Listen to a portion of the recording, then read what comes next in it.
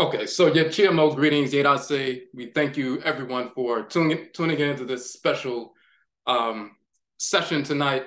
So what we're doing, and I'll put this up on the screen right now. So this is our 8th annual ODWIRAMAN AFAHye. So ODWIRAMAN means the purified. ODWIRA means pure or purified. Oman means nation in the Akan language. So OHIADE is the purified nation that deals specifically with Afurakani, Afuraitkaitnut people, African Black people in the Western Hemisphere. Now, the term AFAHye means a festival or cultural event and so forth. So we have our ODWIRAMAN AFAHye typically every year around the summer solstice. We pushed it back this year to the close to the first day of fall, which is actually tomorrow. So we're also in the midst of our 7-day New Year observance. And let me just pull this up on the page right quick so you can see that. For those of you who may be unaware,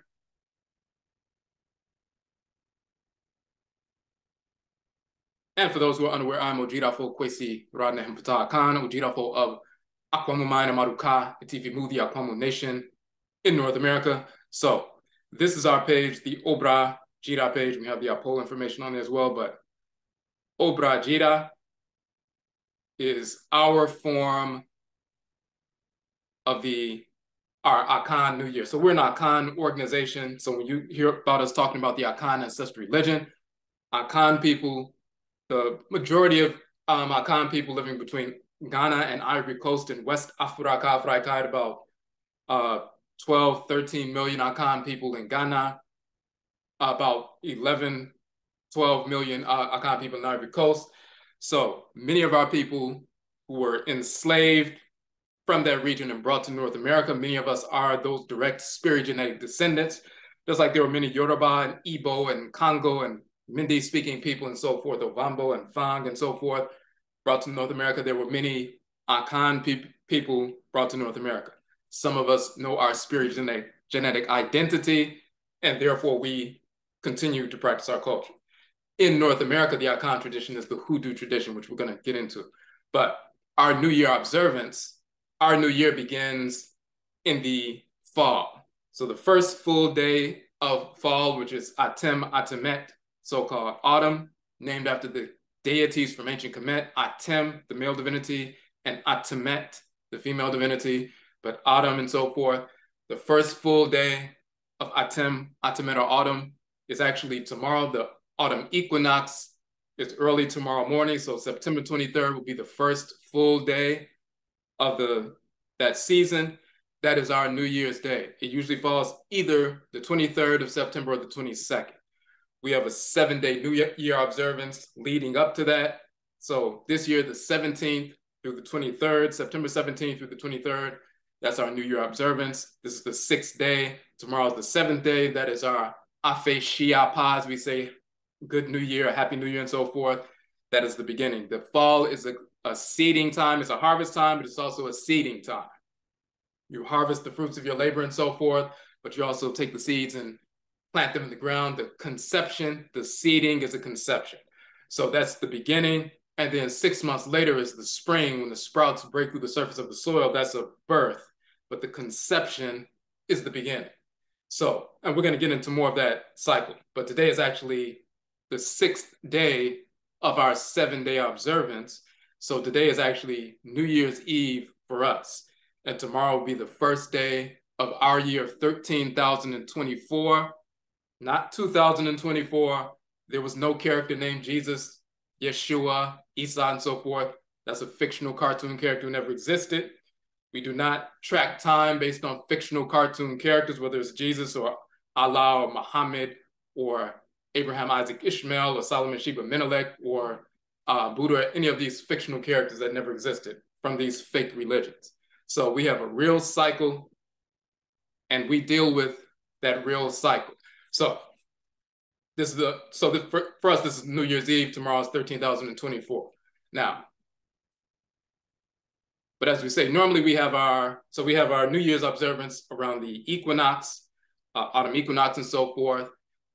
We have our Etchi sign conference And let's just pull that up.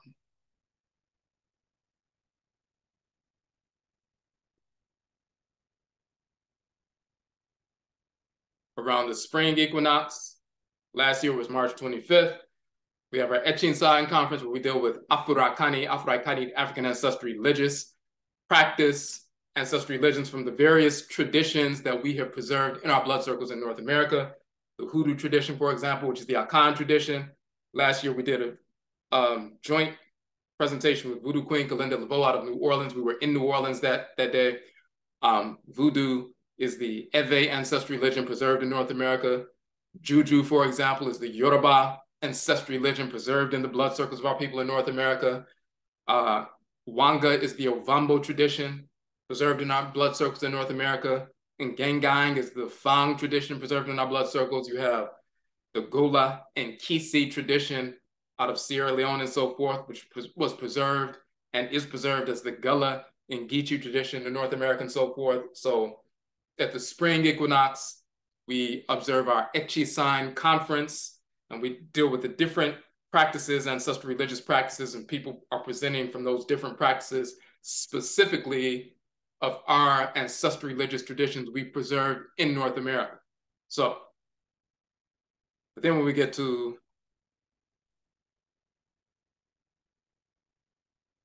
around the summer solstice,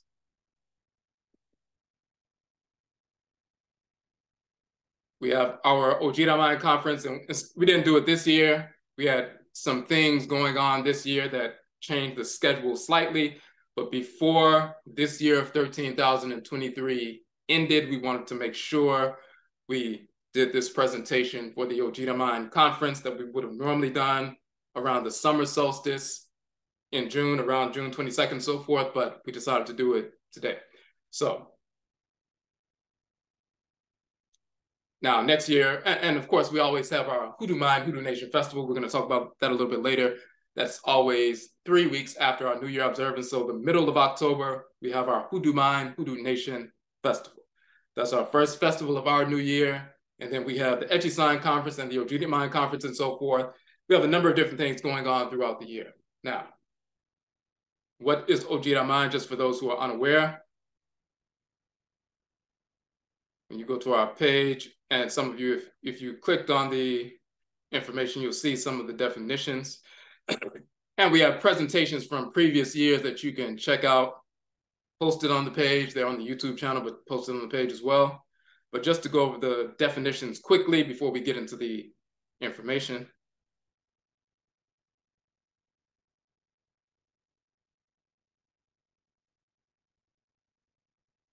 Hold on a second, let me make sure we can.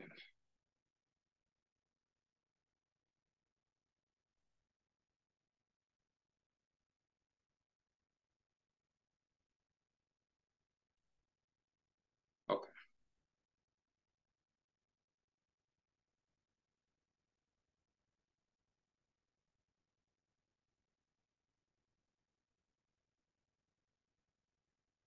Okay, so you see OHIADE, it's an Akan term, but then we trace that Akan term back to our ancestral language of ancient Khanit and Kamit.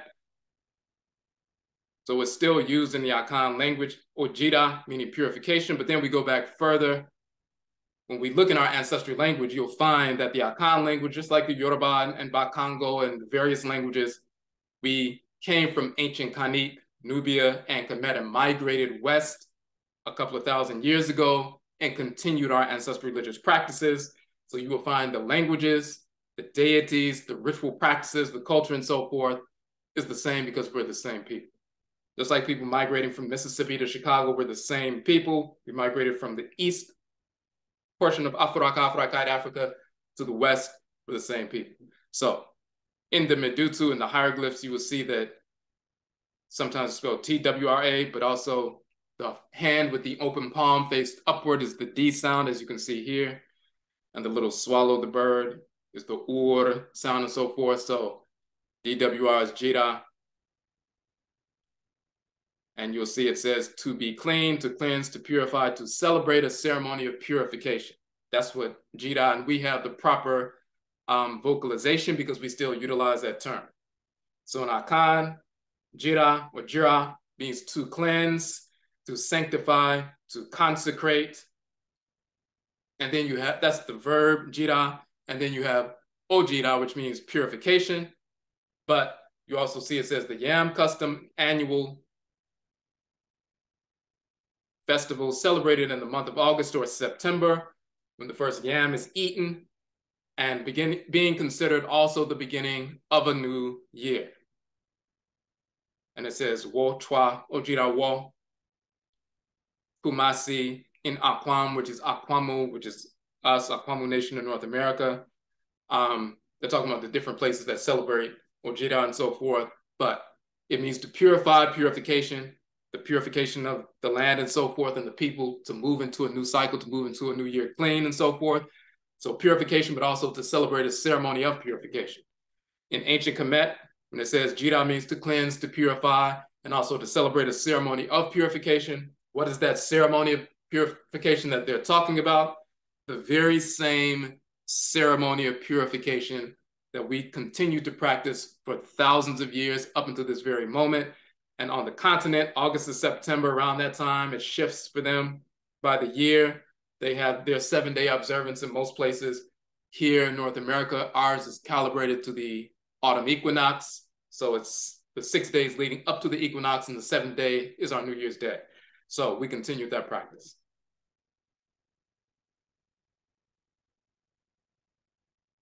We said in Akan, the term Omain means nation, people, and so forth. In ancient Kemet,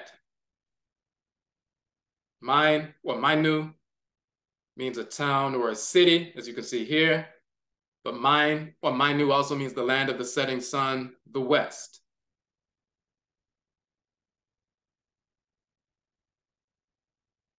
And then when we scroll down,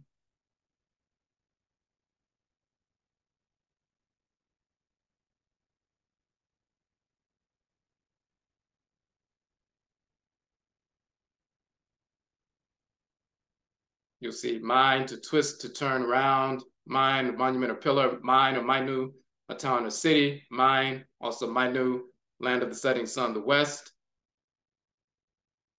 And then this is from the Akan language dictionary. Mine, to turn or go aside, to turn in somewhere from the way or journey. Just like you had mine, to twist, to turn around. And then in Akan, you also have Omain, a town, the inhabitants of a town as a political body, a community, the body of inhabitants of a country, united under the same government, a nation, tribe, people, state. So mine meaning to twist or to turn, mine also meaning a nation, a state, a group of people under the same government.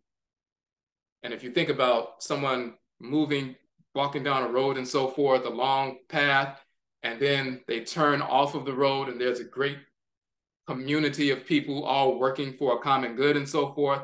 When they turn off mine, they're inside of an mine, a nation. Mine, to turn off, mine, a nation. That's akin to, if you look at your blood vessels carrying blood, they're moving through, the blood's moving through the vessels, then it turns off the path and goes into a community of individuals who are working together for a common purpose. That community of individuals or cells comprise an organ, a nation, quote unquote, a structure that these different cells are all working together to help maintain, whether it's the liver or the spleen and so forth. That organization or collective of cells working together under a common, quote unquote, government is an Omain or a nation. When you're moving down the road or the blood vessels and so forth, and you turn mine and you end up in an Omain, a collective body.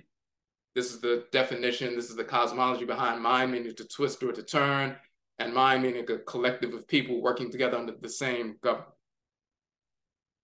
But again, what's important is the same terms that you find in ancient Kemet, mine, to turn or to twist, and mine meaning, a nation or state. You find the same two definitions in the Akan language. But you also find mine meaning the land of the west, the setting sun.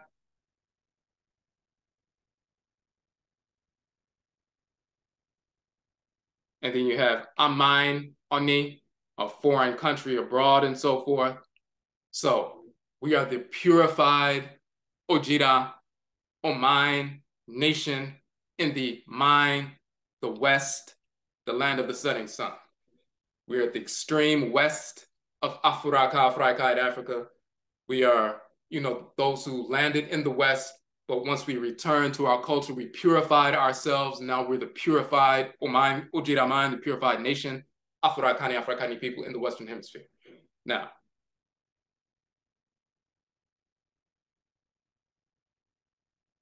and then the focus, let's just scroll back up real quick.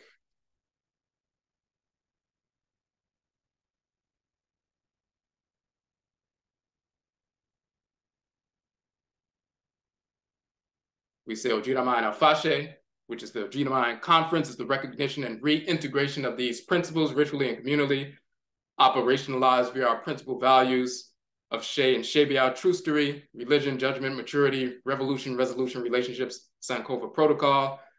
We deal with AMANNE, which is nationism, the purification of nationalism, an approach to nation building, restoration, rooted in our ancestral religious values. And when we say Amanseseu, nation building, restoration, seseo means to restore. And of course, Aman or Aman means the nation. That is nation building, specifically meaning nation restoration.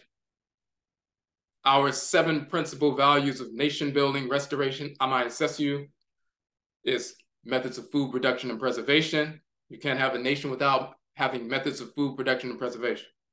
If you were to move to the continent of Afuraitkaitnut and set up an independent, space, or somewhere in the United States and so forth, and establish a sovereign space, you couldn't be dependent on the enemy to feed you. If you escaped from enslavement and went into a sovereign territory and so forth, like our successful ancestresses and ancestors did during enslavement, freed themselves, killed the whites in Narrow Springs, set up an independent sovereign state, like in Dismal Swamp and some other places.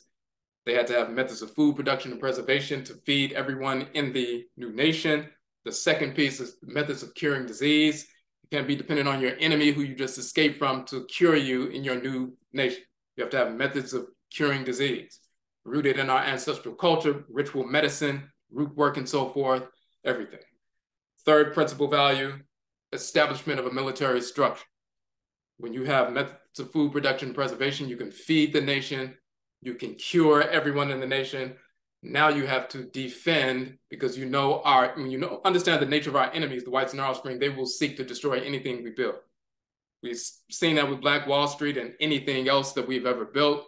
When you understand who we are and understand who our enemy is, they are parasitic, they are cancerous cells in the body of Black humanity. They will seek to consume and destroy anything that we build, just like cancer cells move through the body, seeking to consume and destroy anything that's healthy.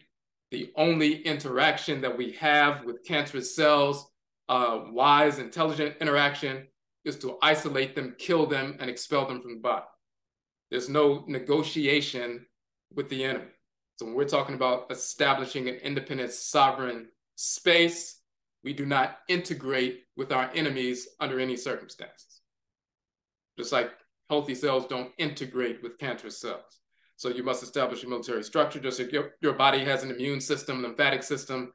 It doesn't matter if you have any other system in your body that's working wonderfully, the respiratory system, circulatory system, integumentary system, or whatever it is. If you don't have an immune or lymphatic system, everything is going to fall apart. Same thing with a nation. Fourth principal value, the institutionalization of values, establishing institutions, training institutions, educational institutions, industrial, cultural, religious, to instill and institutionalize the values of the nation into every single individual in that collective.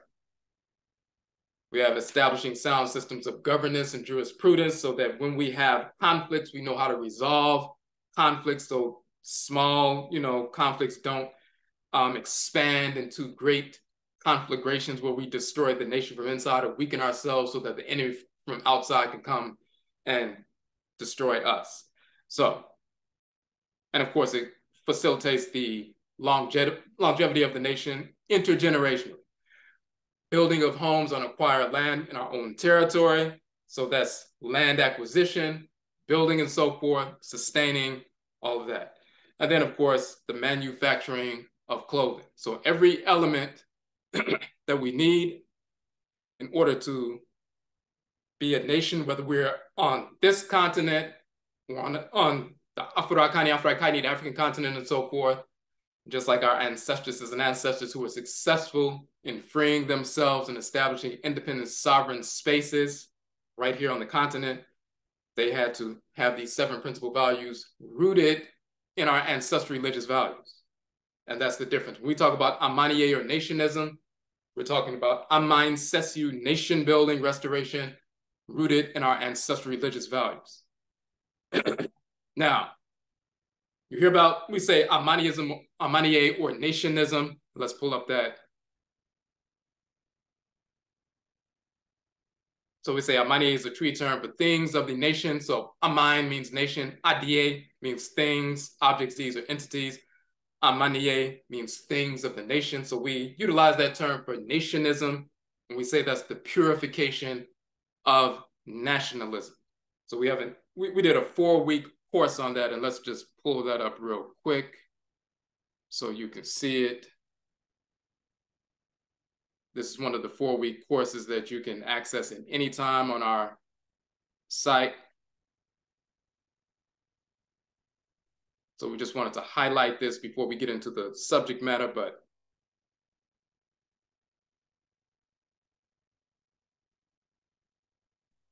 AMANNE, nationism, the purification of nationalism. So you can, it's a 4-week course, you can get into that detail. But when we look at nationalism, Black nationalism, Pan-African nationalism, and so forth, various expressions of nationalism over the past 100+ years, well, one thing that we can say is that nothing has been successful. We're no closer to independence, sovereignty, and security within our sovereignty. We're no closer to that today than we were 100 years ago.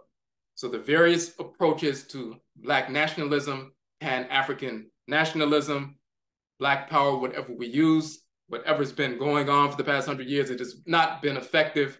Clearly, we can see that clearly.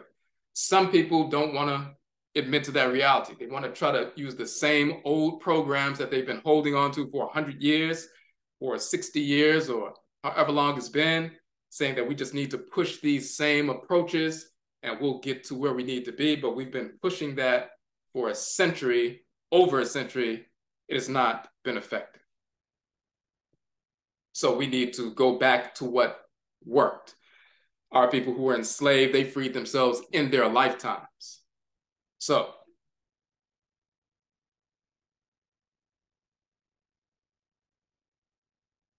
okay, somebody was saying in the chat room they couldn't see.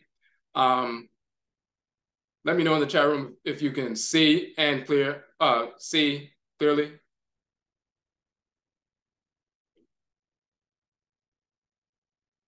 If anybody else is having a problem seeing or hearing.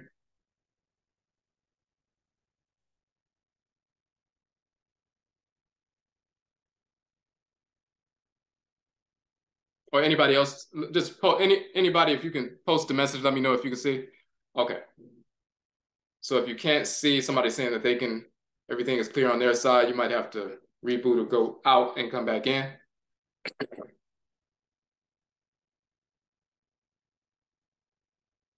Okay.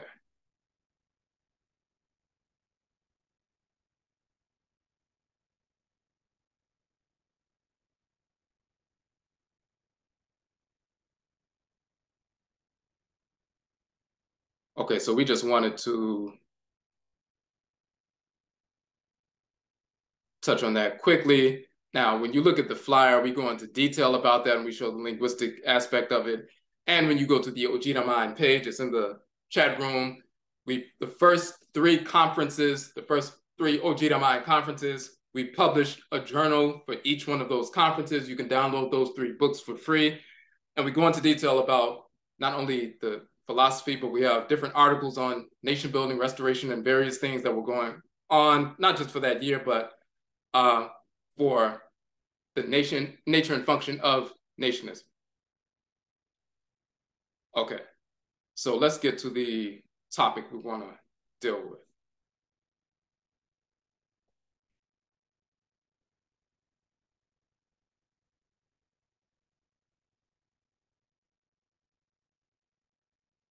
Now, in February, every year we have our Happy Merit, our retreat on Edisto Island in South Carolina.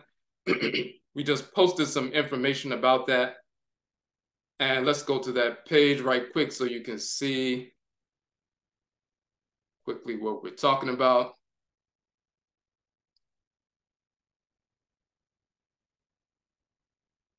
And we recently posted a video trailer for that upcoming event, but this is in February.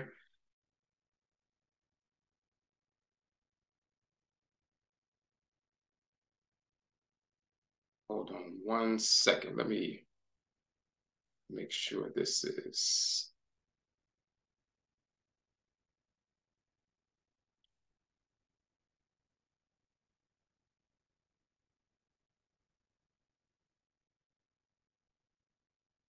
I just want to make sure. It looked like the video was saying that it was private. I just want to make sure it's not.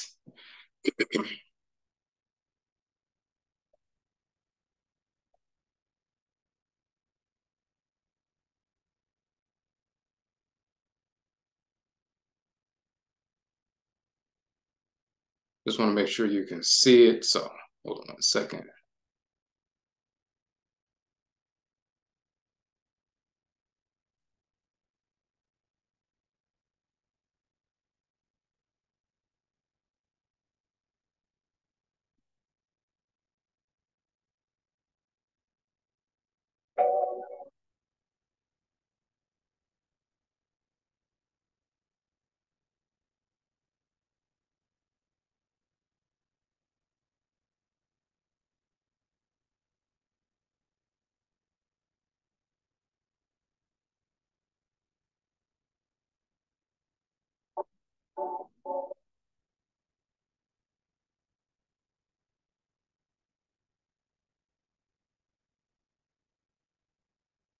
Okay, so we just posted this video. And in February, we have the Happy Merit Retreat, Hibernation Retreat, Edisto Island, South Carolina, one of the Gullah Sea Islands and so forth. It's an AMANNE, a Nationism, nation building retreat and so forth, where we have workshops and we go over information dealing with nation building, restoration and so forth. So we just wanted to show that real quick,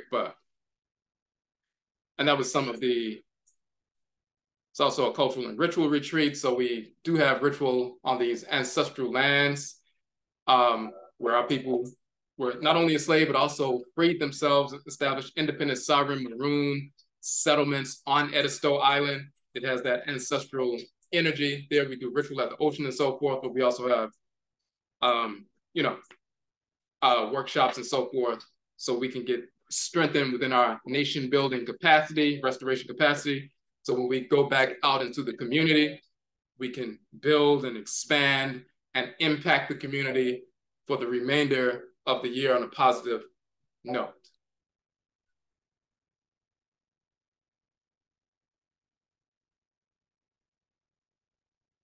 Okay, so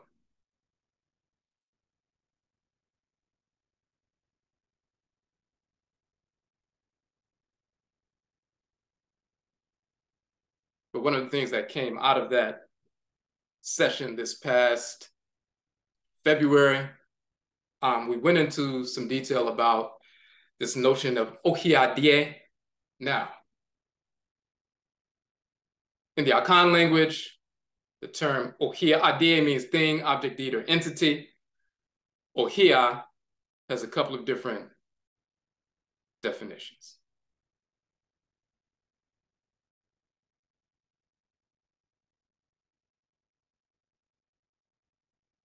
So on the verb side here, I mean to distress, perplex, trouble, straiten, press with poverty or other necessity, to be urgent and so forth.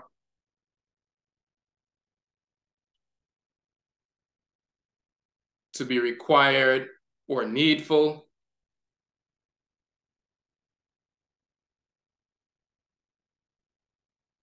It can deal with poverty and indigence, but also want or necessity.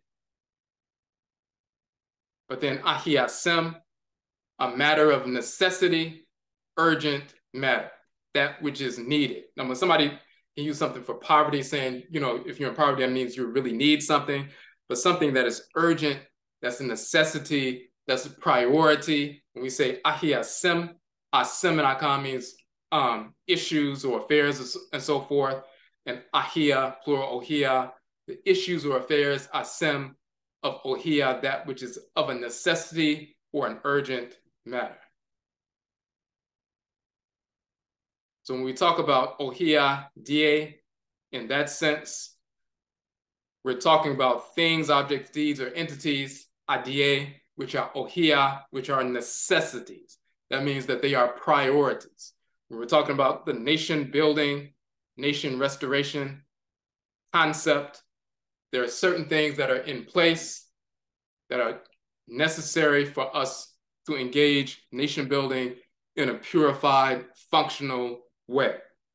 We see a number of people dealing with nation building, nationalism, Black power, talking about building the community and so forth, and what we need to do as a people. But then you see a lot of things falling apart in these organizations. How effective are our people being? We talked about philosophically, if you're trying to tie your nationism or your nationalism to pseudo-religion and fictional cartoon characters, like the root of your nationalism being Judeo-Christian values, like with Marcus Garvey and so forth, or some people with the Nation of Islam, or some people with these false ideologies, and you're trying to tether your nation-building apparatus to a fake Eurocentric ideology based on fake characters and fake religions that have no basis in reality, then that's not functional for our people. So we said we deal with nation building rooted in our ancestral religious values in order to be effective in impacting the community when we leave these kinds of spaces and go back into the community after we become fortified with information that's powerful. And we want to build Afurakani manhood, Afuraitkaitnut womanhood, dealing with entrepreneurship, if you're into healing practices and so forth, or investing or architecture, whatever you're involved in, if you want to impact the community in a positive way that's leading towards different expressions of Amansessew nation building, there are certain things that are necessities before we can move forward. Now, and as we're moving forward. Now we're going to look at these 4 different pieces. We have you see the fire, water, earth, and air elements. And then we have these different understandings with regard to what that's about. Each one of these names are names of, they're in the Akan language, but they're names of certain courses that we did. We did whole entire courses on these different aspects. Nkom first, and we're looking at the base of the root. Let's look at that, just so you can get an idea of what we're dealing with.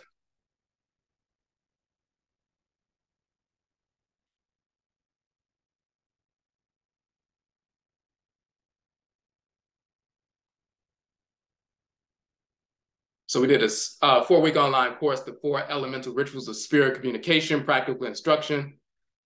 Oshue, Nkomre, Susuho, and Okragwade, which means libation, ancestral shrines, meditation, soul, spiritual head cleansing. And then we define that, but then we go in detail to show people how to pour libation, how to establish an ancestral shrine, how to engage in ritual meditation in a focused manner, how to engage in ritual cleansing the head and so forth. And we talk about that. Now, the next one that we have, we're going to go through these quickly, and then we're going to go through them one by one.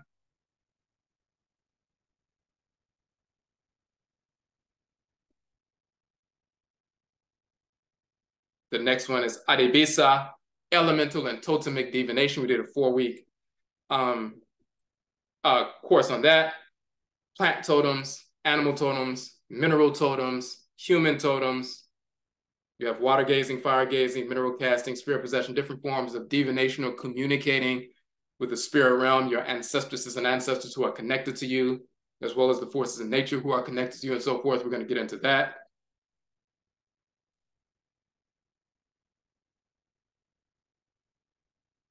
The next one is Ntane, elemental asceticism in the Hoodoo tradition.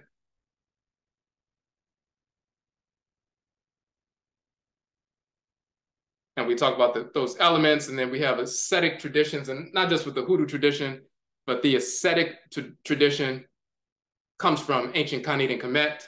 When people talk about Hinduism and Buddhism and Jainism and these different, practices, and they talk about being ascetics and so forth, they learned about that from the priests and priestesses from ancient Kemet, and then corrupted that practice into what they're doing now.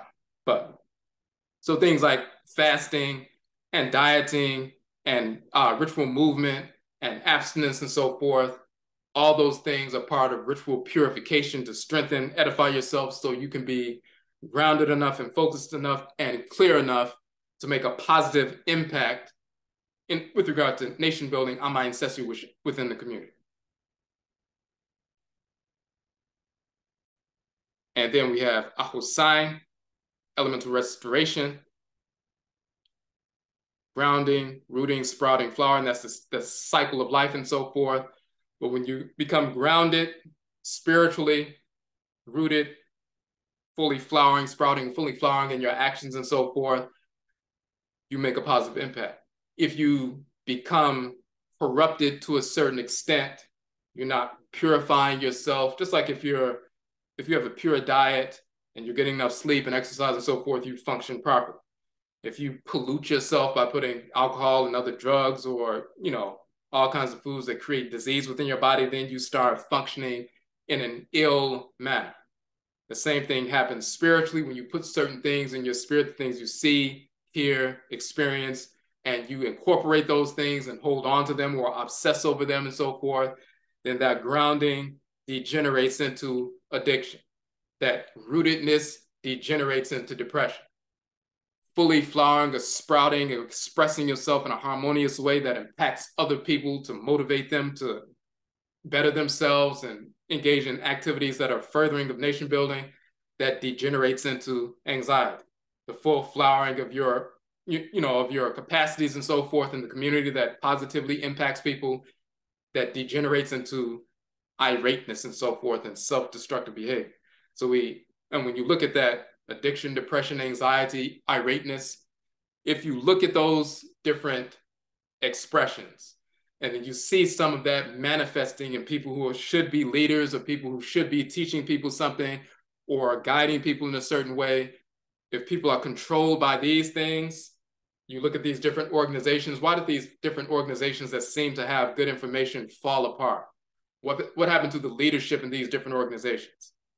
You'll see a number of different things. You even look back to when we look at this notion of discipline.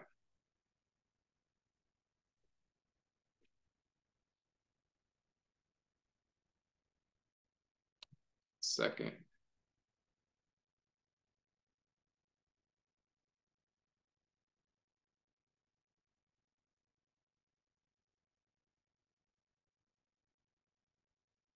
You'll see, for example, we talk about diet and fasting, sexual activity and abstinence, ritual movement and meditation, exercise and balance. You'll see people with large organizations influencing large numbers of people, but then because they're corrupted with regard to sexual activity, they're not disciplined, then the whole organization falls apart because they're either promiscuity or infidelity or even something as perverse as molestation and so forth. You have these people tanking the entire organization and everything it's about because they can't engage in normal Afurakani, Afuraitkaitnit culture, which includes intain, which includes discipline and so forth. Now, if you don't have these things as priorities from the outset, then your nation building activities are going to fall apart at some point. They can't be overlooked. OHIADE, things, objects, deeds, or entities, ADE, that are OHIA of necessity or of an urgent nature that are critical to the success of nation building. Now we're going to start off with Nkom, the earth element. We'll just start off there. So what does Nkom mean? What does it have to do with nation building and so forth? Let's go to one of our articles, but first we're going to go right back to that.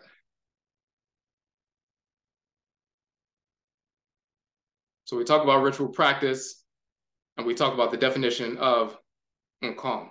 Now, let's go to an article that we published a while back. Aakhuamuman, Spirit Possession, Spirit Communication, the Key to Understanding Cosmology. And we just want to show a definition right quick. In the Akan dictionary, Kom is comprised of Ko, which means to go, and Mu, which means within. So Komu means to go within. Komu, which is contracted into Komu, becomes Kom, to enter, to penetrate, to go in. Kom, to bend, bow, incline, to turn aside. And then you'll say Kom, to dance wildly in a state of frenzy or ecstasy, ascribed by the natives to the agency of a fetish, meaning a deity, to be possessed by a deity. And then it says the fetishman or a priest or priestess to prophesy, to soothsay, to foretell. So when the spirit comes down upon somebody, the spirit of an abosom, a deity, the spirit of one of the Nsamanfo, ancestor or ancestress, they become possessed by a divinity, one of the forces in nature that animates the sun or the moon or oceans or rivers and so forth, animates these features of creation.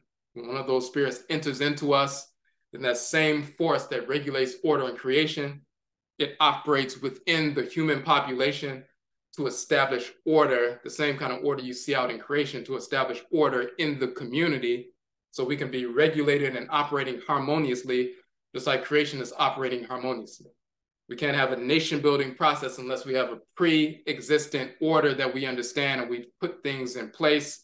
All of our educational institutions, training institutions, cultural institutions, military institutions that are in harmony with one another based on the order that we see in creation. We want to put that same order and establish that same order in our society as Afurakani, Afuraitkaitnit people, so we have a harmonious society. Those 7 principal values of nation building, methods of food production and preservation, curing disease, establishing military structure, establishing institutions, sound systems of governance and jurisprudence, the building of homes on acquired land and the manufacturing of clothing. All those different things must be integrated in a harmonious fashion for a sovereign, sound, strong nation to be established and perpetuated. So when a force in nature, a force of divine order gets inside the body of the people and operates within the population, we want to extend that creative order within the population. So Komu, calm, spirit possession, and so forth. One becomes possessed. The spirit comes down upon them. They become heavy with the spirit. The person can bend or bow or incline because the spirit is resting upon them and so forth. So that's the relationship between calm, meaning to bend or bow, calm to enter, to penetrate, calm to spirit possession, spirit communication. And then we look in ancient Kemet, calm to bend, to bow, and so forth, to gain the mastery, to have influence over someone, that's spirit possession, same term, same meaning, and so forth, in ancient Kemet. Kema, which is really koma, to grasp, to seize, to lay hold upon, to hold, to possess.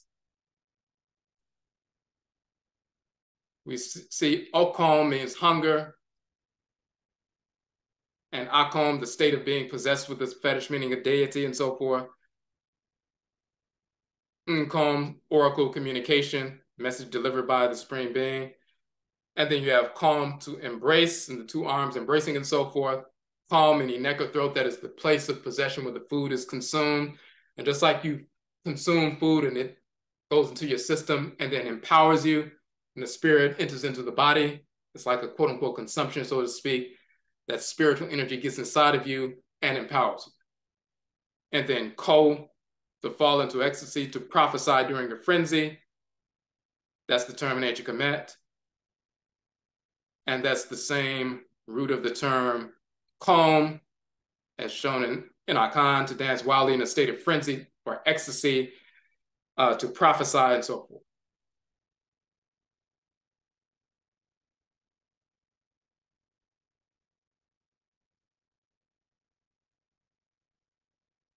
So this is why in this particular piece we talk about to go within, spirit possession, and so forth. The four major forms of nkom, libation, ancestral shrines, meditation, okra guade. If we deal with okra guade, which is soul washing, you see someone cleansing their head and so forth, purifying their head, just like you take a shower, take a bath and so forth, and cleanse the debris from you physically to purify yourself, or you internally go on a fast, go through a detox, and you purge yourself of waste, purge yourself of any microscopic parasites or parasites like tapeworms and different things and so forth that are causing, health problems and so forth. Just like we do that internally, physically, and externally, physically, spiritually, we engage in the same process. When you take certain ritual elements and so forth to cleanse the spiritual head, that's okra guade in the Akan language, the washing guade of the okra, the soul, the divine consciousness, and so forth. Just like you pull debris off of your head by cleansing it, you take the negative energetic debris through ritual process to pull that away from the head, that kind of negative energetic debris that's attached itself to you, sometimes other people's energetic projections, thoughts, desires, and so forth, misguided desires. Just like if you can walk through a space where someone's smoking, and then once you come through that space, or if it was in a restaurant and so forth, then your clothes smell like the smoke. And now you walk into a building and you go to work or something and somebody says you smell some smoke. You walk through a place, you walk by people who have no connection to you whatsoever, but because you moved through that space, something was attached to you and you brought it to the workplace or you brought it home. And then you need to cleanse yourself of that. The same thing happens spiritually when you move throughout the course of the day and so forth. Sometimes we wear certain talismanic implements or we engage in ritual processes to repel such negative entities, spirits, projections, and so forth. But just like you walk throughout the course of the day and you pick up energy, people sneezing, you can pick up microbes and so forth. You can bring that home and become sick and transfer it to your children and your spouse and so forth, or go to work and you can pick up somebody else's viral, agent and then transfer that to other co-workers and everybody becomes sick. In the same fashion, you just move throughout the course of the day. Hold on one second. Let me make sure okay. In the same fashion, when you move throughout the course of the day, people's projections always happen. People who you're not connected to, as well as people who you are connected to. Most people's projections bounce off their thought projections, their energetic projections. You can feel that, you can experience it, just like you can experience someone staring at you and then you look up and you see them staring heavily at you. Or you can think about somebody you haven't thought about in years and then they pick up the phone or they call you right at the moment that you're thinking about them and so forth. That's an energetic projection. No different than calling somebody on the phone on the other side of the country. That's an energetic projection from one device to the next. The frequency is picked up and they pick up the phone and so forth. We can do the same thing. Our nervous system facilitates that. Our nervous system and the electromagnetic energy in our nervous system is connected to the magnetosphere, the electromagnetic field surrounding the planet. So these transmissions are sent across back and forth. So people's projections typically bounce off of you, or they have some, you can feel it, but they don't consume you.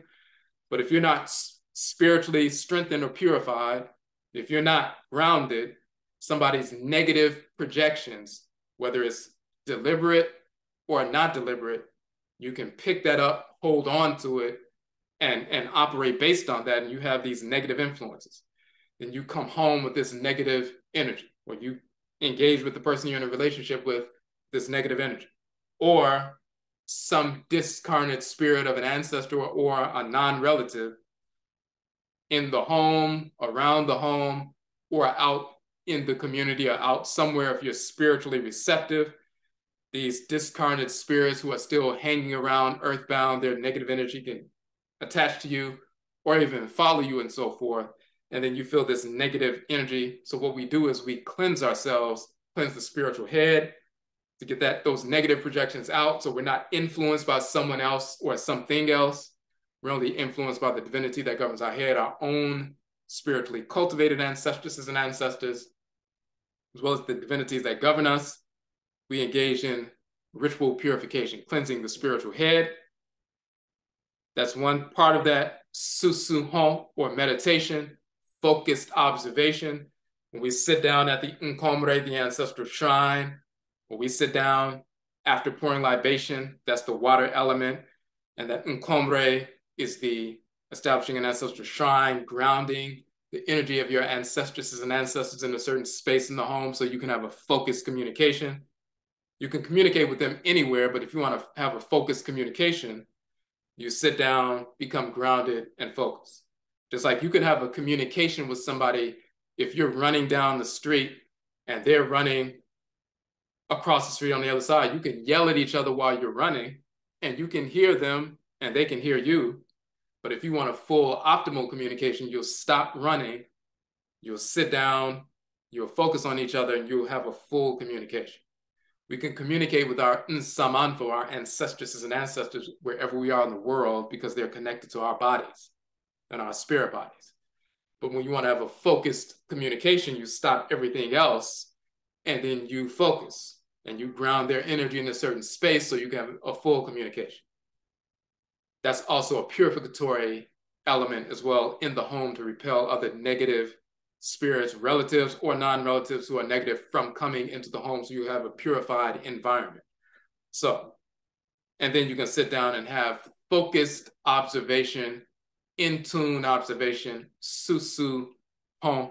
Susu means to meditate and so forth in the Akan language. Ehun means the self, susu meaning to reflect upon, and ehun means the self, so susu hon means to reflect upon the self and so forth. That's reflecting internally. So these are things that we do to purify our minds, clear our spirit bodies of negative energetic debris, so we can be fully present, focused, grounded. So when we make decisions, whether we're building, engaging in collaborations with individuals, we're clear mentally, we're clear spiritually, we're clear culturally, so we can have a proper interaction, a proper collaboration. You don't want to bring a great deal of trauma and negative energy, misguided ideas, misguided emotionalism, and so forth to a nation building process. That doesn't benefit us at all.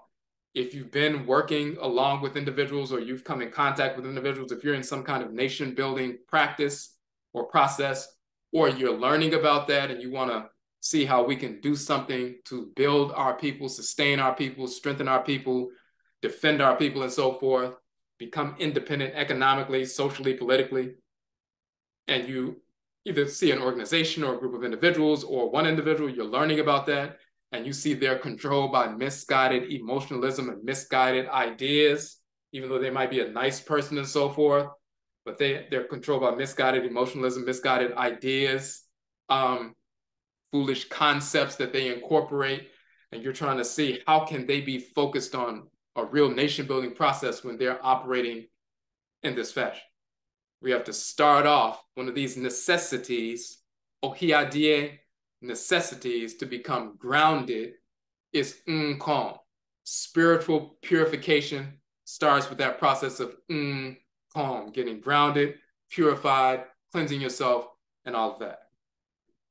So that's the calm piece there.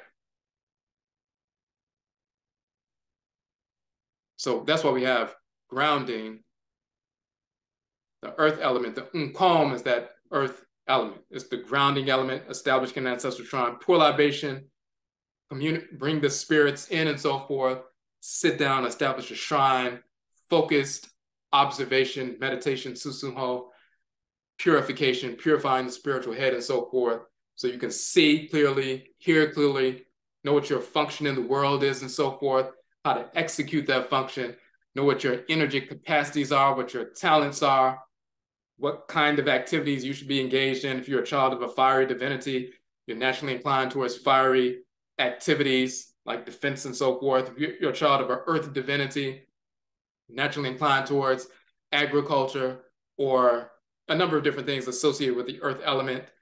whatever your energy capacities are, you have certain occupations you're naturally drawn to that will contribute to the building of the Oman of the nation. But you have to become clear on that and not negatively influenced by other people's projections, living or deceased. And you will see a lot of individuals talking about nation building, secular nationalists and so forth, who have some good ideas and some misinformed ideas and so forth. And there are reasons for that. There's no spiritual purification or grounding. So no spiritual purification or grounding behaviorally means they can be pulled in different directions. But intellectually, that means they're pulled in different directions because they're not grounded or clear enough to see through the misinformation. They're controlled by misguided emotionalism or other people's, nostalgic ideas about what nationalism is, or what maybe they used to listen to Malcolm X speeches and so forth, and they will say, well, we just need to put in place what Malcolm was teaching because they were emotionally attached to, his personality, even though he was misguided because he was practicing a fake religion and didn't understand nationism in the full sense. He never got a chance to get to that. So some people will incorporate ideas that are not workable at all because they are not clear, they're not grounded. We're talking about nationism, the purification of nationalism. Nationism, nation building, restoration rooted in our ancestral religious values. It is a necessity, oh-jee, a necessity to become grounded spiritually first before you even think about nation building. Now, the next piece, the air element, Adebisa. Let's look at what Adebisa is talking about.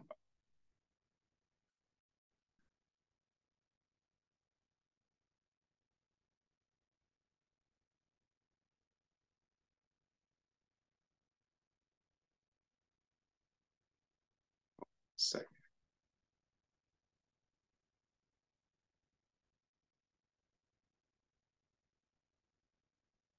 Okay, so there was a question in the chat room. Are certain individuals from the Oman needed for an okomfo to experience a full possession? If not, what is needed? Is there even a such thing as not having a full possession?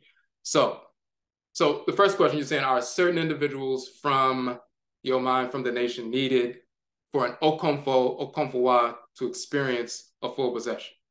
So okomfo means priest or priestess. It's a certain class of priest or priestess. That's the term in the Akan language. Just like you have Olorisha in the Yoruba language, which is a priest or a priestess. In Akan, one of the kinds of priest or priestess is the okomfo, and kom is the root, as you can see. Kom meaning possess, so those who get possessed. So you're asking if that's part of the function. That's one of the functions. So the priestesshood, in fact, that's the very next thing. Adebisa, priestesshood, that is essential to nation building, because those who are priests and priestesses, they get possessed by the deities. And let's just show real quick.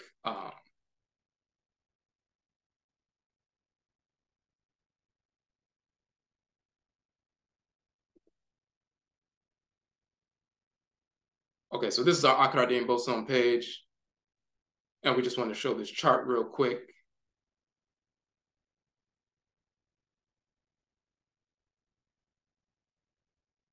Okay, so when we talk about the Akan on both some of the 7 days of the week, the solar, lunar, and planetary bodies that govern the 7 days of the week, and you see Akan people named Kwesi and Kojo and Kwame and so forth, and we're named after these different divinities. So the solar, lunar, and planetary bodies that govern the 7-day week, each day of the week is governed by one of these solar, lunar, planetary bodies, and there are spiritual forces that animate each one of these solar, lunar, and planetary bodies, male and female forces. The movements of these solar, lunar, and planetary bodies regulate all the natural cycles on Earth and all natural cycles within our bodies and so forth. We have the images from ancient Kemet as they're expressed in ancient Kemet. Their names in ancient Khanit and Kamit, but also their names in the Akan language. So Awusi, the male divinity governing the sun on Sunday.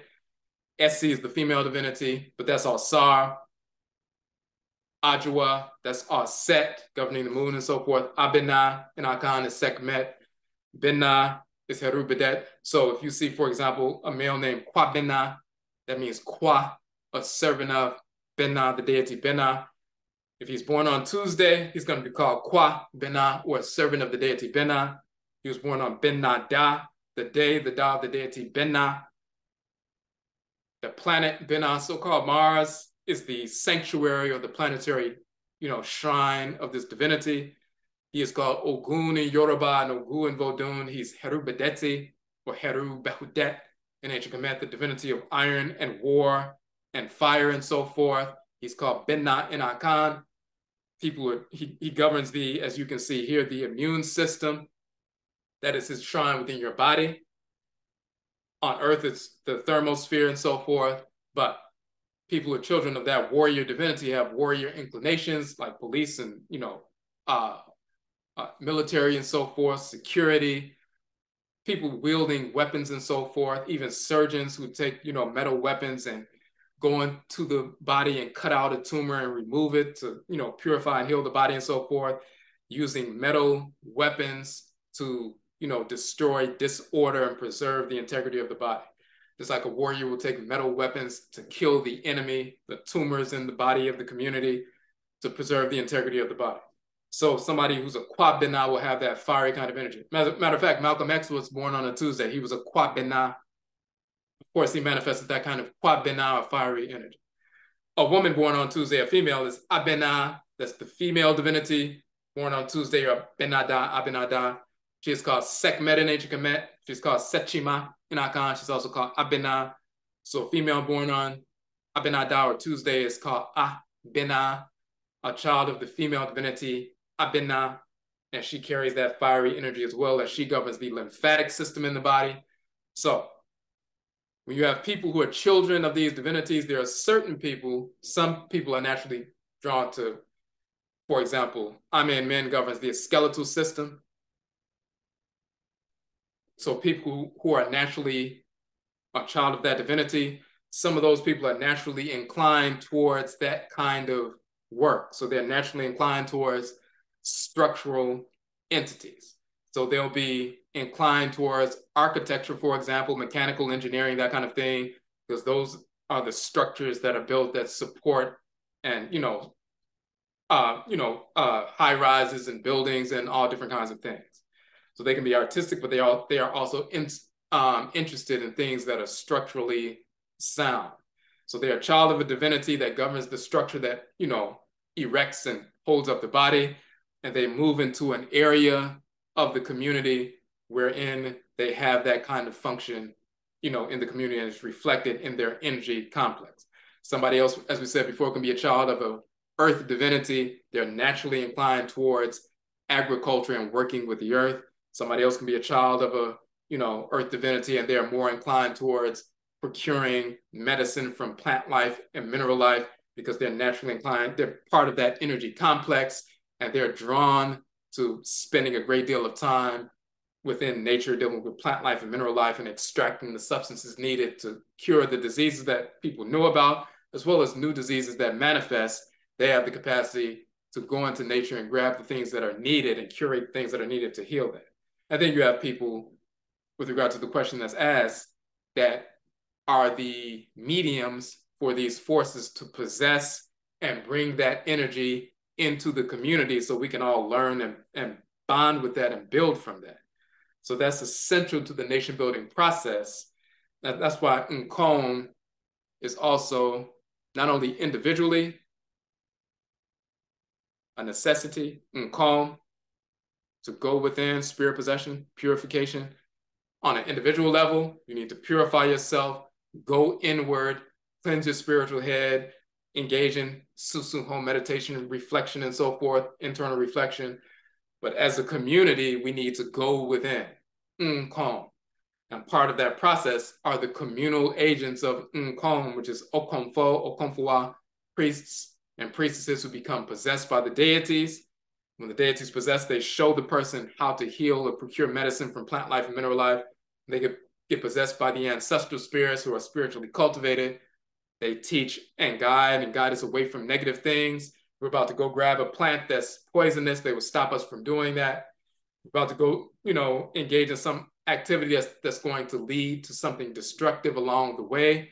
They can stop us from that and show us why that kind of activity will be self-destructive for the individual as well as for the nation. So,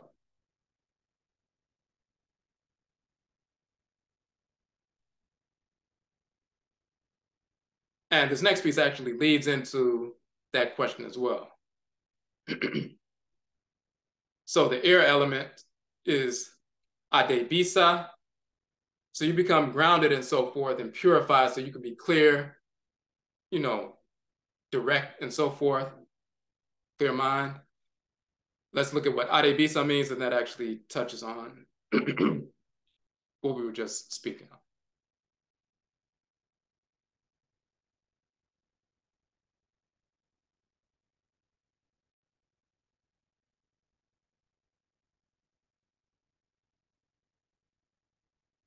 So that one. Okay. So we did a 4-week course on adebisa. Adebisa is the term for divination in the Akan language. So we say the Akan term adebisa means divination. The root bisa means to ask, to inquire. Adie means thing, object, deed, or entity. So adebisa means things, objects, deeds, or entities. Adie that are inquired or asked about. So when somebody says ko bisa, that means ko, to go, bisa, ask. They're going to the priest or priestess who gets possessed by the divinity to ask them what the deities, what the forces in nature, or the ancestral spirits, the Nsamanfo, have to say about a situation, whether it's a health issue, whether it's a social issue, a relationship issue, a business issue, a nation building issue. What is in harmony with divine order with regard to how we need to move forward? What's the best means by which to move forward that's in harmony with order, that's furthering of the nation, also furthering of your own individual development. So that's what adebisa is about. Now, in this particular course, we talked about different forms of adebisa. You see fire, water, earth, and air. You have nsio, which is water, oh-jee, fire, asase, earth, mfram, air. You have people who engage in water gazing, looking into water, and the spirits will show them what's happening. Some people fire gaze. Some people cast minerals, mineral casting, shells, bones, stones, and so forth. And then the air element, spirit possession. That has to do with Akwamu. Now,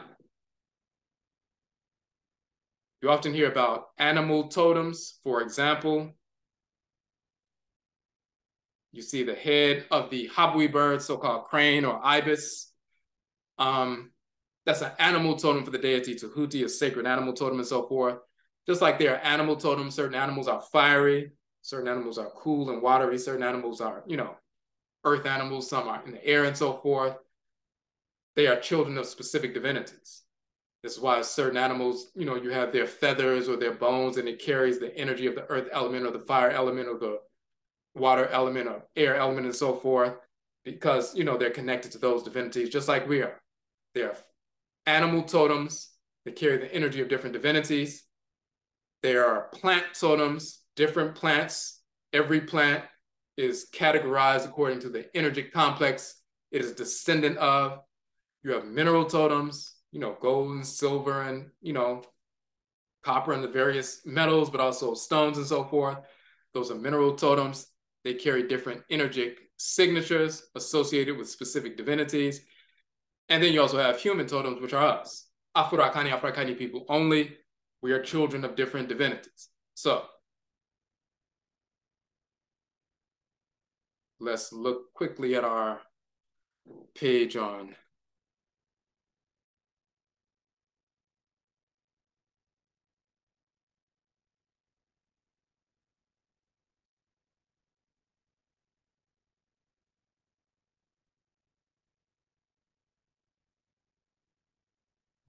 second.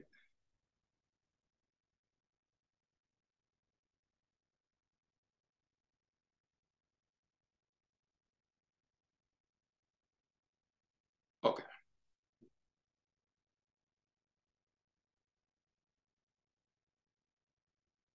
So we say divination or spiritual consultation is an integral component of all expressions of Nanasom, Afurakani, Afuraitkaitnut ancestral religion. And here's the key to why it's important. We're not just talking about fortune telling and are you going to get rich and things like that.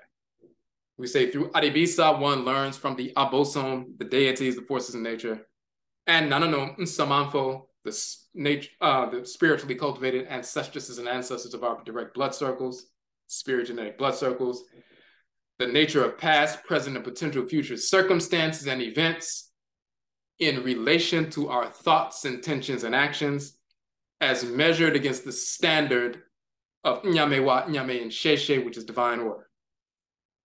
Adibiso or divination operationalizes ancestral religion, Nanasom.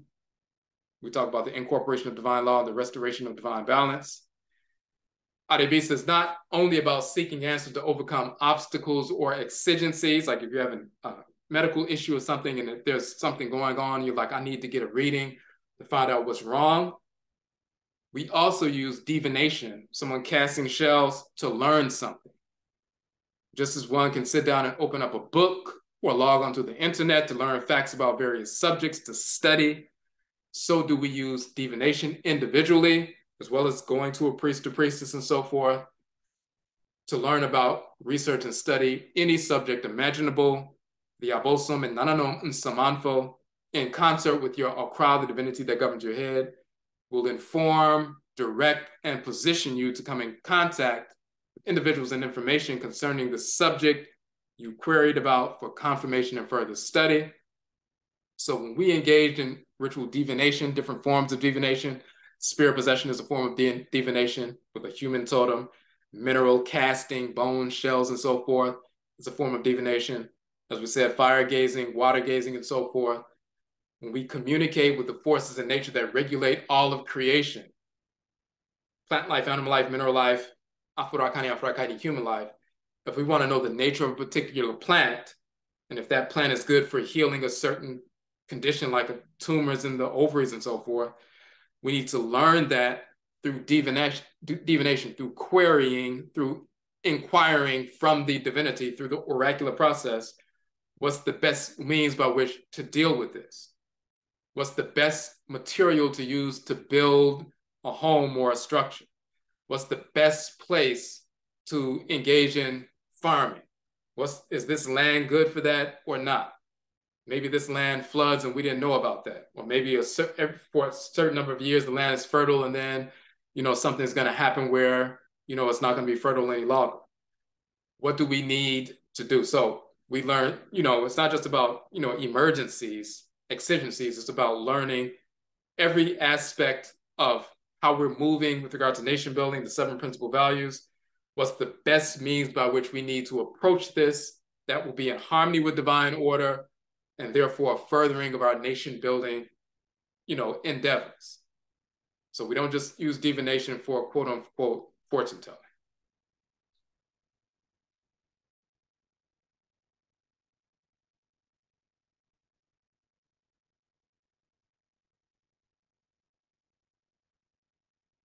So that is why in that air element and so forth, divination, including spirit possession, spirit coming down and communicating, we get we have to peer into any aspect of creation that we're dealing with, any aspect of life that we're dealing with. First, you become grounded, spiritually clear, aware, focused, not being pulled in different directions by other individuals or entities and so forth. Focused, clear, purified, detoxed, and so forth. And now, when you're ready to make decisions, build institutions, where's the best place to build this institution? What kind of structure are we going to have in the institution? People make plans about different things all the time. People plan schools, they plan this and that. They usually use somebody else's blueprint, but who established the blueprint? What kind of blueprint should we lay down for an independent Black school? What kind of curriculum should we have in our schools? Those who have independent schools and they're grounded in ancestral tradition, they would do divination first to see the best place to put the school, what grades the school are going to be, how they're going to structure the curriculum and so forth. So it will be a holistic approach to education. The same thing with every aspect of, life. So that's why that element is another oh-jee, a thing that is of necessity or urgency. So when we're building these structures and, perpetuating these things that we've built, are the things we're doing in harmony with order. It's not just enough to come together and say Black people just need to come together no matter what our religious differences are. That's idiotic. When you become grounded through Nkom, you understand the foolishness of that statement. People who are not grounded, they don't understand their culture, ancestral religion, and so forth, and how critical ancestral religion is to establishing something of quality with regard to nation building. Because they don't know that, they've been corrupted with fake religion. They say, well, we don't need to talk about religion. We need to keep that in the closet and so forth. And we just need to come together based on the fact that we're being oppressed. That will always fall apart because the basis of the oppression is the control of the mind. And when you're dedicated to fake religion and a fake divinity and fake values, then eventually that's going to overtake anything you're doing. That's why people come into conflict. When you become grounded, you're no longer controlled by those false ideas and false ideologies. You're clear and open to reality. So then when you are ready to make decisions, first you consult the forces in nature that regulate order and creation. So you can bring that order to the school that you're building, to the business that you're building, to the relationship that you're building, to the healing practice that you're establishing. You have to be open to adebisa inquiry so you can make proper decisions.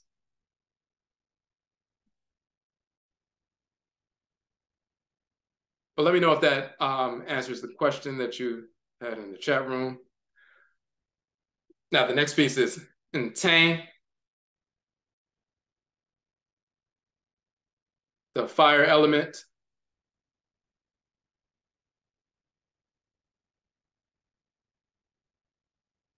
Okay, so you said kind of. So now what aspect of it was, what other aspect of it were you trying to get to?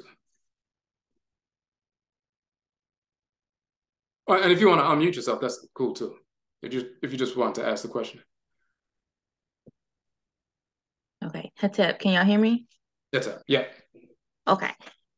So I guess my question is more so like, are particular individuals or some purified individuals needed as more of a support for an Okonfo or a Okonfo to have that full possession? Like, for example, when I watch, Ajita festivals in Ghana, you see those individuals, but they're usually supported by other individuals because potentially, they're having this full possession, they're kind of everywhere. Right. I don't know if it's like a safety thing so they don't hurt themselves. And I also see them having like a bell that they're using, and that kind of like intensifies, or some type of other object that intensifies the possession. So okay. like, are they needed for support, for that to truly take place fully? Or can that happen on their own? Okay, I see what you're saying. I'm going to show, let me pull up this.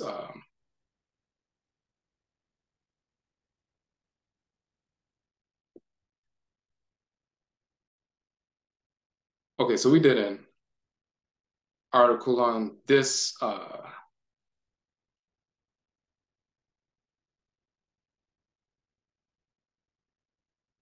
on 1 second.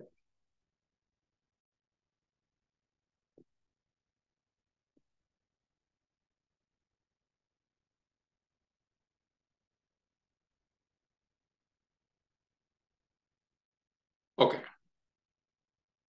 So we did an article on the oh-jee, which is the spokesperson of the king or queen, and it's directly related to what you're saying because when you see the Nakana culture, when you see the spokesperson with the staff and so forth, and we were showing that it's the same function in ancient Kemet with Tahuti with his staff. That's why we have him on the front cover. But Tahuti is the Ochiame, or the spokesperson for the divinity, for Amen and AMANNE and Ran and so forth. Just like the Ochiame is the spokesperson for the king, queen mother.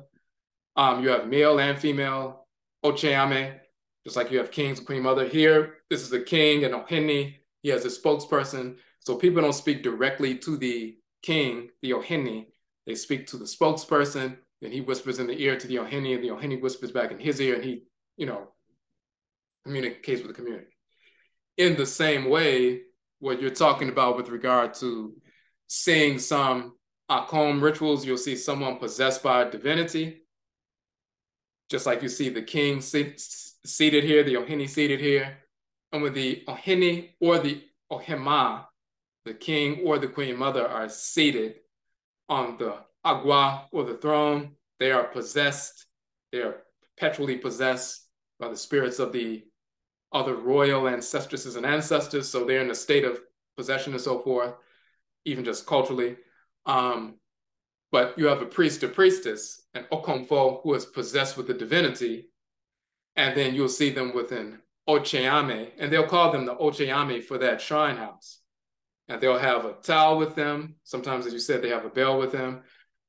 Sometimes the abosom will whisper to them, and they would tell people what the abosom had to say. Sometimes the abosom would say it out loud, but sometimes they would tell their attendant and so forth. And they do protect, because sometimes the energy that comes down on the person is very heavy or strong, and the person can fall over, or they'll stand behind them or stand around them, make sure they don't fall into something. So part of it is protective, but it's also channeling that energy from the person who's possessed through the Ochiame to broadcast it to the community. And if you see it in a large setting, a bunch of people out in a courtyard or whatever, and the spirit is possessing, and a number of people at a communal ritual, or if it's in a shrine house, you have the head priest, Obosomfo. Sometimes you have an Okomfo there, but they also have Ochiame, or spokespersons of the shrine house. Just like in the palace, the Ahimfie, you have the king, queen mother, Ohene, Ohema, and then you have the Achiame, the spokespersons for the political apparatus. In a shrine house, the priest or the priestess is like the king or queen mother, and they have Ochiame, who are spokespersons for them as well. And they are a support system.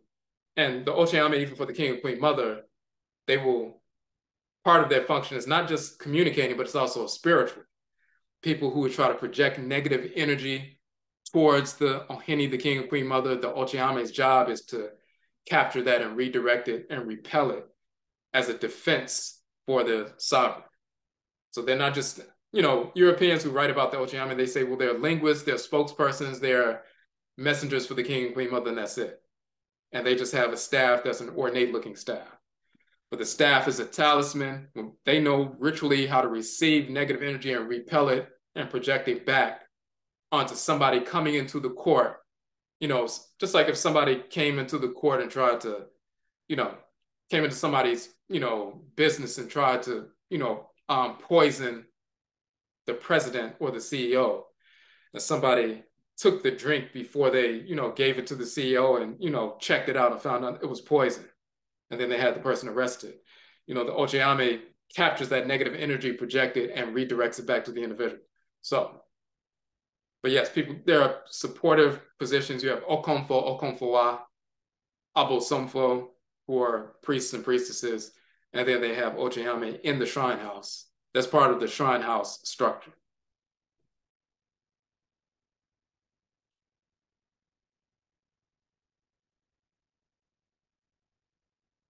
Okay. Okay, but let me know if that answers the question.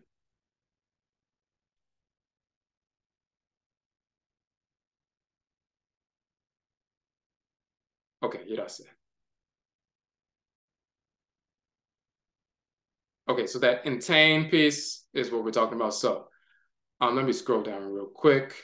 So we had the ohia, we had that definition. We talked about calm. We just talked about adebisa, consultation, inquiry, and so forth. Now, intain, to be straight, right, correct, convenient, agreeable.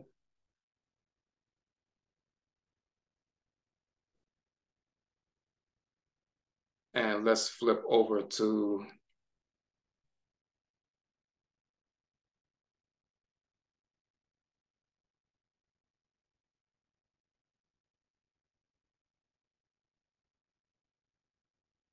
we're talking about elemental asceticism. So intain means to be straight. And the root of tain is te, to be straight, to be upright, right, correct, and so forth.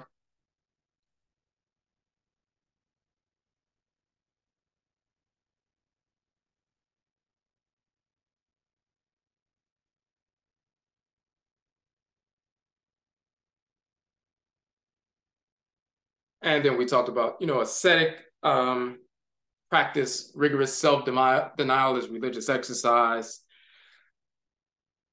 One rigorous in self-denial and so forth. So, they talk about the term, the ascetics and so forth, who abstain from food and sexual activity and a number of different things to detox themselves and purify themselves and so forth. And they always associate that with, like Hinduism or Jainism or Buddhism, or very often these Asian practices or some early Christian monks and so forth, but they took that from the priests and priestesses of ancient Kemet. And then we can even show chapter 30 of the Rudu Pert in Peru.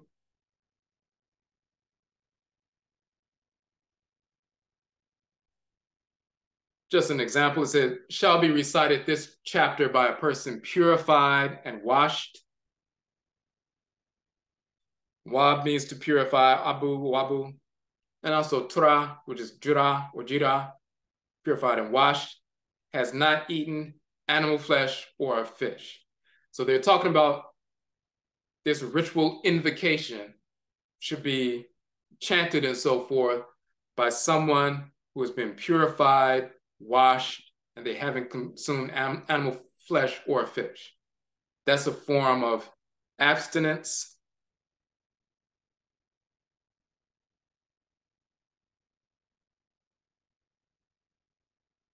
And that is a form of asceticism. So we have these four elements once again, and then we showed specific things with regard to the yearly cycle, the summer solstice, autumn equinox, winter solstice, spring equinox, and so forth. And you can see this as the spring, the summer, autumn, winter, and so forth. And then the midpoints. So you will see that, this ancient Akan symbol represents that sacred cycle. This is the Okra symbol in the Akan tradition, two different versions of that Okra symbol. And you'll see that the cross structure exists and then the X structure here, but it's those 8 different portions along that circle. The 4 cardinal points, but also the in-between points. And when you look at the equinoxes and solstices, the shift of the seasons, the midpoints are sacred points as well. And we've always recognized that. Europeans kind of cloak those midpoints and other practices, but the midpoint between the spring equinox and summer solstice is May 1st. You look on a calendar, it'll say May Day. The midpoint between June 22nd, the summer solstice, and the autumn equinox is August 2nd. Previously, that used to be the Day of the Dead or ancestral spirits and so forth before they switched it. Then you have the autumn equinox, first day of fall. The midpoint is November 4th. That's a sacred energetic point in between the equinox and the solstice. They'll say that's All Saints Day, November 1st, and so forth. Then you have the winter solstice. And then you have the midpoint is February 2nd, like 40 days after the solstice.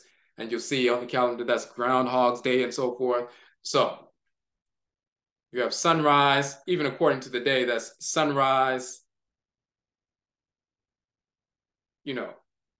mid-spring, mid-noon, which is midsummer and so forth, midsummer, fall, mid-autumn, winter and so forth. Sunrise is akin to the spring, noon, high noon and so forth. Hottest time of the day is akin to the summer solstice, hottest time of the year. Fall is akin to the evening point, the evening 6 p.m. when the sun is crossing the evening point.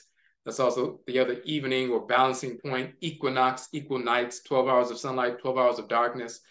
And then midnight is akin to the winter solstice, the longest day of the year, 15 hours of darkness, 9 hours of night, and so forth.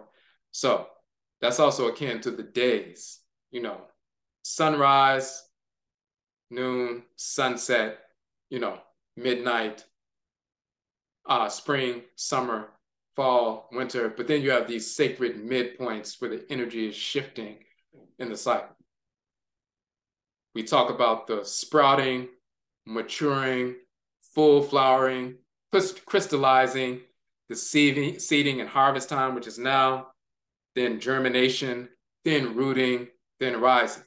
That also has to do with the manifestation of your behavior in the behavioral cycle. And let's just switch over to that real quick.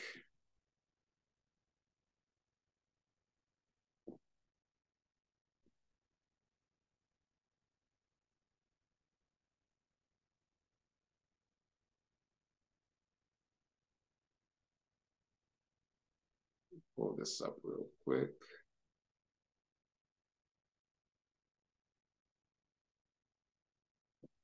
In the first ODWIRAMAN book, we published our article dealing with the Purified. And just to touch on this piece that we just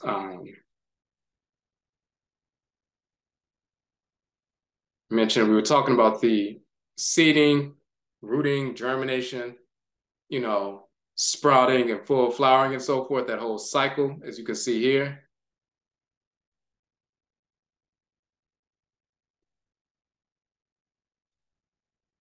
And then we talk about it in terms of the behavioral cycle.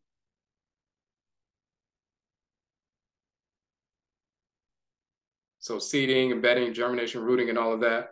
And then we talk about that with contact. When you read that section, you'll see we're talking about, let me just go back up. We're talking about when you have experiences that's seated in your consciousness, stimulates your physical and spiritual senses, then that experience gets rooted and stimulates the root energy of your being and so forth. And then you either develop certain ideas, thoughts, or intentions about what you just experienced. Then you have an emotional reaction. That's the sprouting, an energetic reaction. And then you act upon, you know, your thoughts and so forth. And that is the act, the full flowering of your thoughts and intentions. And then your harvest or seeding, you harvest the results of your actions. So you experience something, it stimulates something deep within you, whether it's stimulating the root energy of your being, or it stimulates your conditionings, your negative conditionings, and you have an automatic response, or it stimulates the root energy of your being and you formulate thoughts and intentions about how you're going to respond based on the, you know, divine order. Then you have a sprouting and energetic reaction, which is the manifestation of your, you know, thoughts. And then you engage in physical acts, express physical acts and so forth, which is a manifestation of your intentions. And then you have to harvest the results of whatever you've done, whether it's positive or negative. So we're talking about that in the context of the behavioral cycle. So anytime we engage in any action, we go through that entire cycle. And it's important to know that cycle. You can read that whole 40+ page article or 26-page article. So you can understand where you're being triggered, what, you know, phases of that, you know, behavioral cycle that you're stuck in. So when you engage in ritual meditation, you can purify that aspect of yourself. But you can read that whole article. It's in the OHIADE journal, #1. You can see that in detail. But with regard to intain or discipline, just like you have these fire, water, and earth elements,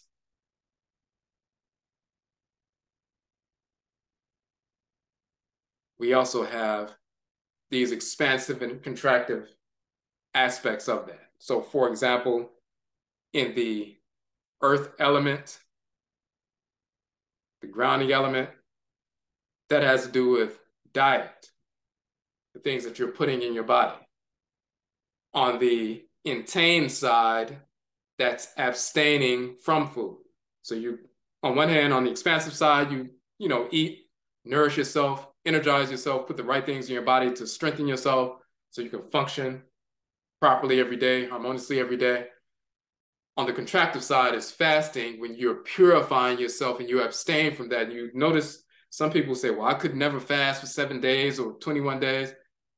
They don't know the control that they have over themselves. They've given their control away. They're controlled by food and lust and misguided desire. But when you say, I'm going to fast for 7 days or 21 days, and you go through the process, you learn how to actually exercise the control that you actually have.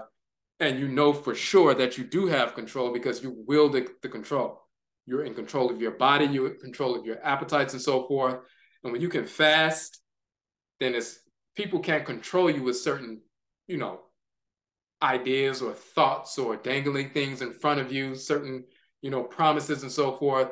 If you can deny yourself from food and not be controlled by that, one of the basic drives of life, then people can't control you.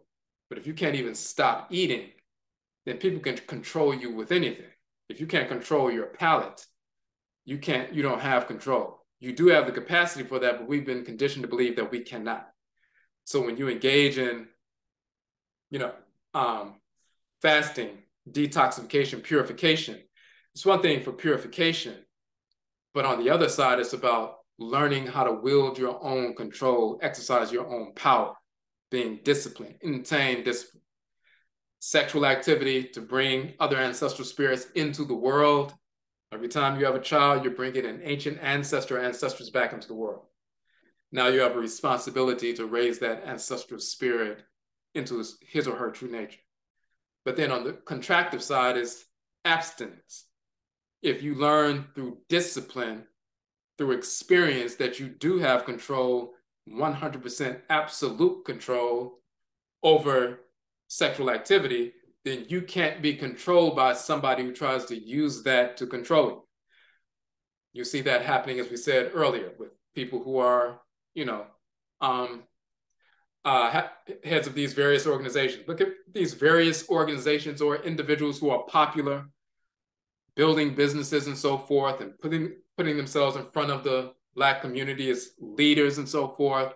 And they always end up having major sex scandals because something as simple as someone trying to entice them with sexual activity, they fall for it because they have no basic intain or discipline.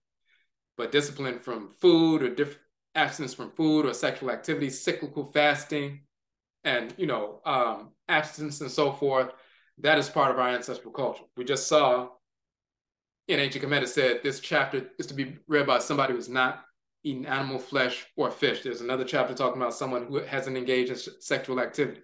So there's certain forms of cyclical fasting, abstinence and so forth that we engage in so we can exercise our own control over ourselves in a holistic fashion so that we know we have absolute control over everything we do. And we can't be controlled by anything else.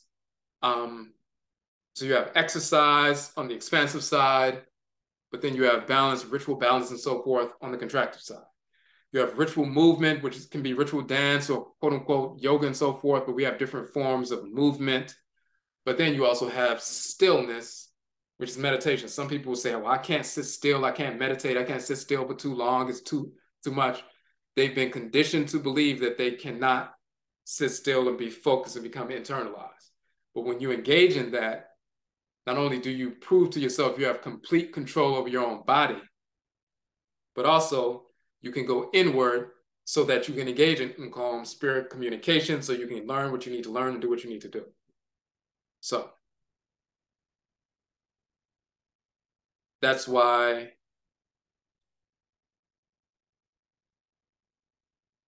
intain elemental asceticism, not just in the Hoodoo tradition, but just in general, the different elements are associated with these different ascetic practices.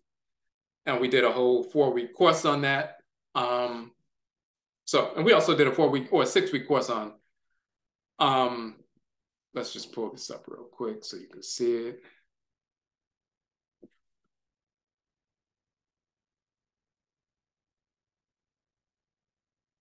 In addition to that course, when we're talking about the elements with regard to that, we did a 6-week course on that we called AB, and have to do with cyclical fasting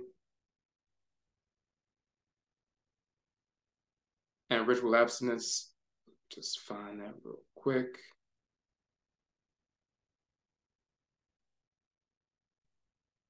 Okay.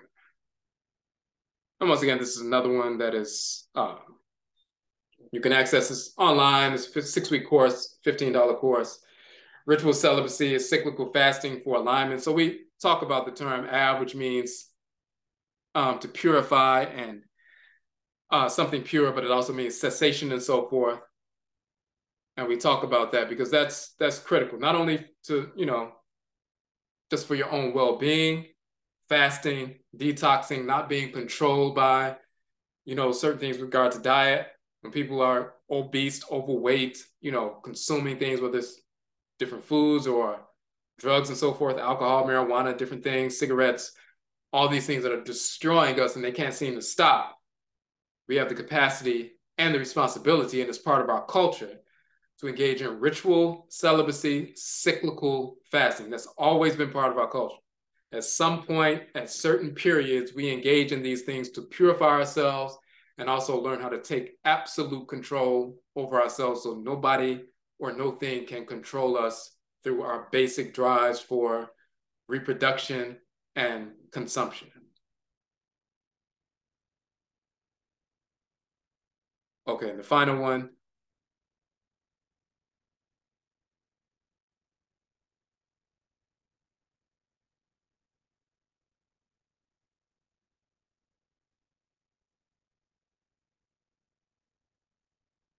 is the sun setting, the equinox, which is actually tomorrow, the ah-fah element. So just like in Tain, asceticism is an oh-jee, is a priority in order to be effective at nation building. Ah-fah, and what does ah-fah mean? We look at the term in Akan. Sign means to return. Ahum means self. So ah-fah means self return or restoration, returning to the self, vindication, and so forth. So let's look at what that has to do with.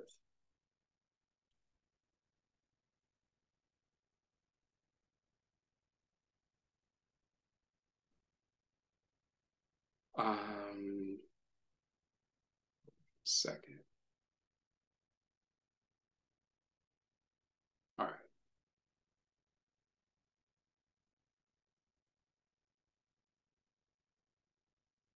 All right. So once again, we did a 4-week course on this. As we said earlier, elemental restoration. Ah-fah means to return to the self of restoration. So it means restoration, recovery. Sign means to return, and whom means self. In the spiritual context, this references restoration, recovery from spiritual discordance. It is a return to aligning with our divine function in creation, when through lack of insight and ritual purification, one allows internalized conditionings or external pressure from physical or non-physical individuals or entities to derail one's focus. Disorder prevails in life. The natural cyclical manifestation of behavior governed by the 4 elements becomes corrupted. It is through elemental purification that we restore our focus and thus divine order to our lives. We say the grounding nature of Asasi earth is restoration from addiction. The rooting depths of Nsuo, water, is restoration from depression. The sprouting expressions of Mframa, air, is restoration from anxiety. The flowering expansion of fire, oh-jee, is restoration from irateness. We align with the Abosom deities animating the 4 elements and their expressions, including the 4 seasons, 4 cardinal points, 4 divisions of the day cycle, and 4-fold division of the soul divine consciousness reflected in our cosmogram. So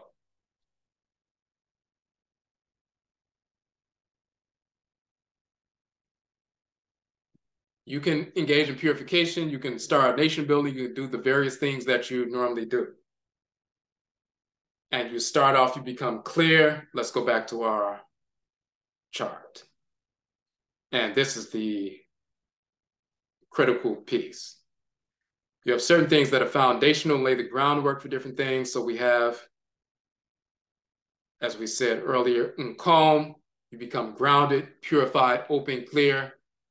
So you're ready to receive messages, detoxifying yourself, purifying yourself, these different things. So you're open and clear. You're not weighed down by other misinformation, false ideologies. You clear all of that out, become focused and clear. You sit at your shrine, you engage in meditation, you're focused, clear to get these messages. You engage in adebisa to communicate with the spirit realm as a cleared out person, clean, purified person. Now you can engage the spirit realm, get the information you need in order to build, focus, not only individually, but as a, with regard to nation building. Start putting these plans in order. You have to have discipline insane. You learn and develop discipline so you can continue to build upon the things that you learned about. You learned about things through Adebisa. You put schools in place, healing practices in place, agricultural projects in place, entrepreneurship in place. You engage in cyclical fasting and, ritual celibacy and all these different things to remain disciplined so you can continue to build the schools and expand the schools and build the business, expand the business, and everything that you're doing, it takes discipline to get up every day and do that. That's part of our culture. Everything is going fine at this point, but at some point, you have challenges. You have major challenges that attack every aspect of what you're doing. And sometimes people become derailed. They fall off track because they haven't achieved perfection yet. When we become nananom mpanyinfo, or spiritually cultivated elders and eldresses, we achieve spiritual balance that's consistent. That's what akeru, or perfection, is. We're consistently aligned with divine order.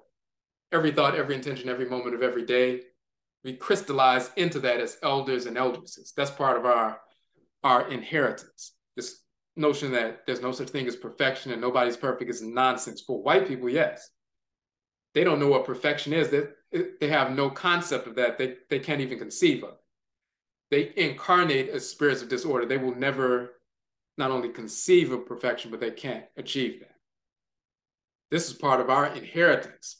We're expected to crystallize into that. Just like you're expected to grow into old age, you're expected to crystallize into the kind of elder or elderess that gets up every day and operates in a harmonious fashion, is not controlled by lust or misguided desire or idiocy or ignorance or, misguided emotionalism. They're beyond all of that. They get up and do what they need to do every day, and they're not controlled by anything else. Until you get to that point, sometimes things will happen and it may derail you spiritually until you get to the point where you've achieved mastery, self-mastery. Until you get to that point, there are some things or some things that may happen externally or internally that can derail you spiritually. And we must have a process, a whole sign for self-restoration or recovery to get back on track, or else all our nation building projects fall apart. And we've seen that with individuals, as we said, with these major organizations or individuals who are teaching and trying to form the community and so forth. And the next thing you know, they're derailed by misguided emotionalism or, some sex scandal or some scandal within, the interactions with the people and their negative interactions with people, and the organization falls apart and so forth because some people are controlled by lust or power or money or whatever it is. They haven't purified themselves. They haven't detoxed. They haven't been focused or clear. They haven't sought, direction from the Abosomen and Samanfo to plug that into what they're doing. Or if they have done that, old conditionings from childhood or adulthood or old traumas and so forth rise up, and it derails them, and they don't have a process in place to recover. The derailing is going to come. The challenges are going to come. Do you have a process in place culturally to recover? And aho sign is the process. When we have that process in place, we know that things are going to derail. Just like when you have a, when you have a system, if you have your laptop or, some system like Zoom and so forth, they know certain things that can happen that will derail the process, and they have a backup system in place just in case things are derailed. You have recovery. You have backup systems on your iPhone and so forth. At some point, there's going to be a challenge, and you need to have that backup system just in case you need to restore or recover. Just like we put those things in place with regard to, technology, we need to have that in place with regard to social technology, and that's what aho sign is. It's a backup or recovery or restoration system. So things, once they are challenged or derailed, they don't remain derailed and destroy the entire nation building restoration process. We can recover and restore. If you don't have that in place, which many of these organizations don't, you see historically, true historically, how they've fallen apart. Even for the ones who are still, and part of it had to do with the foolish philosophy that they try to be grounded with in the first place. If their whole nation building process was grounded in Judeo-Christian values or Islamic values or secular atheistic values and so forth, they were doomed from the start. So all we have to do is look past, over the past 100+ years, none of these movements have produced sovereignty and security in our sovereignty, independence and so forth, and have never come close to that. They were derailed from the beginning with the fake philosophy. But even when they were moving along and trying to do certain things, at some point, when the challenges came, they were not able to overcome those challenges. And you see these leaders falling from grace and so forth, splits within the community and so forth, and offshoots, and some people who were hungry for power and they wanted to be in charge and they wanted to have the spotlight, and, sexual impropriety and all kinds of nonsense because people didn't have these things in place. Now, part of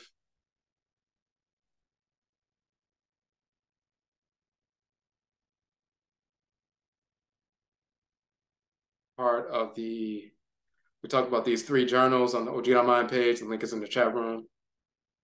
In the first journal, we just showed the flowering and sprouting and rooting and all of that. The Purified article.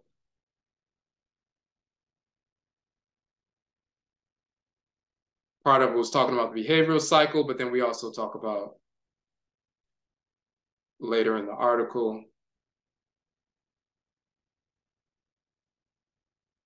the role of the deities and the priests and priestesses, the role of the ancestral spirits and the elders and elderesses and so forth. And we get into the divisions of that cycle or circle.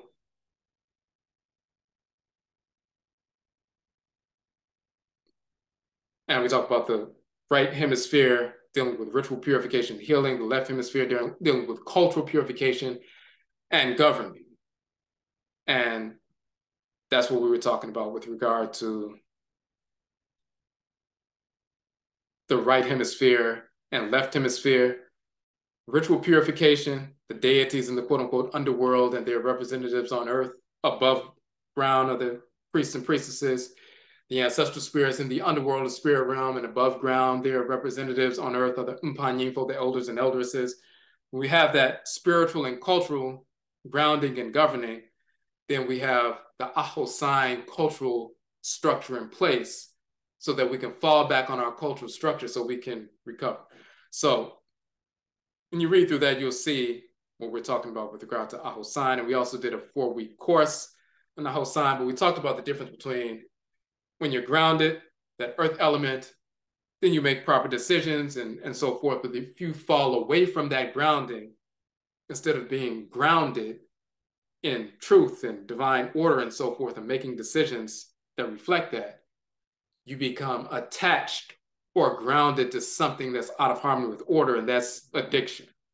That's a corruption of real grounding. If you become rooted and so forth. And let's scroll down. We have so you see grounding, nature of Asase, earth, of course, restoration from addiction.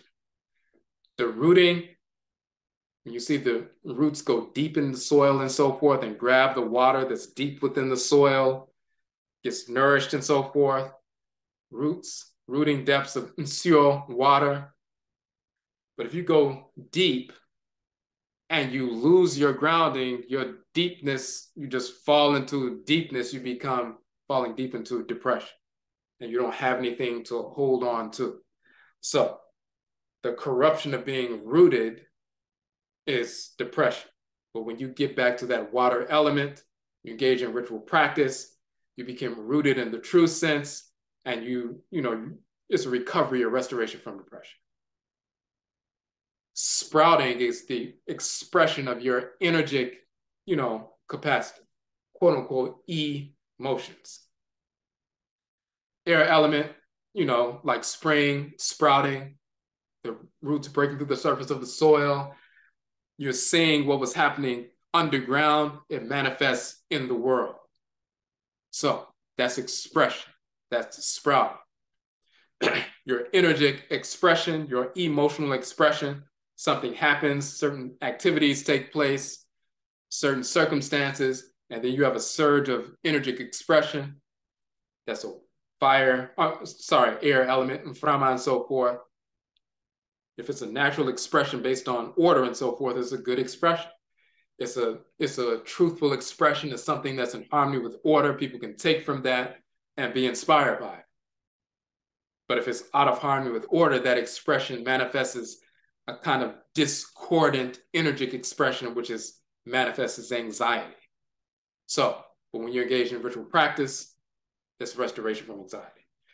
And then the full flowering process of fire, oh-jee, fully flowering, the full actions and engaging in activity, that's nation building activity, and you're utilizing that fire to make these things happen. You're building, you're structuring, you're organizing, you're actually doing it. You're doing the work and you're using the fire to fuel the work. That's in harmony with order. And people are impacted, inspired by that in a harmonious way. But if you're corrupted, derailed, then that fire energy begins to consume you and you become irate, self-destructive. There's a productive fire that keeps everybody warm and keeps, the fuel going and, fired up and so forth. Without fire, you would, of course, without the sun, everything is going to die. Everything is dependent on the sun, on this entire planet, the entire solar system, of course. So fire is essential to our life. This life force energy moving through you is that solar fire. So that's productive, it's generative. You need fire, heat to, stimulate the growth of crops and everything else. But if you're self-destructive, then you'll burn yourself up. You have fire that you use to destroy the enemy that's in harmony with divine order. But if you turn that fire on yourself, because you're not engaged in, harmonious activity, you become burned up, irate, self-destructive, and you turn that fire on people who you should be supporting. The fire is for the enemy, not for your own people. So, but we did a whole 4-week course on that so we can learn how to utilize these elements and the abosom connected to these elements and our ritual practices to be restorative. We do not have to leave our ancestral culture to get ourselves together. It's not like we study philosophy and talk about African culture, Afurakani, Afuraitkaitnut culture and religion. But as soon as something goes wrong, then we end up going to a psychiatrist's office or, a psychologist or, somebody in Western medicine to get it taken care of because we believe that in our own culture, we can't solve any problems. It's just to talk about philosophy. When something really happens, we have to go to the enemy and their inferior culture to get us together. That's insane. And when people do that, that means they don't, number one, understand their own culture. They were never taught that. And number two, they don't have any confidence in themselves and their own culture. They really think that our culture is inferior. And we're totally dependent when it comes down to it on our enemies' fake religions and fake philosophies. Psychology is just full of false ideas and foolish philosophies of the white Narrows brain. And then they cherry pick certain things from Afurakani, Afuraitkaitnut culture and pretend like it's something that they created. But even that, when they do that, it's corrupt. Same thing with the Western medicine. We have our own holistic approaches to medicine, as well as, spiritual balance, which they would call engaging in psychology or psychiatry and so forth. But we don't have to leave our culture to address our issues. In fact, when we do that, they're never addressed.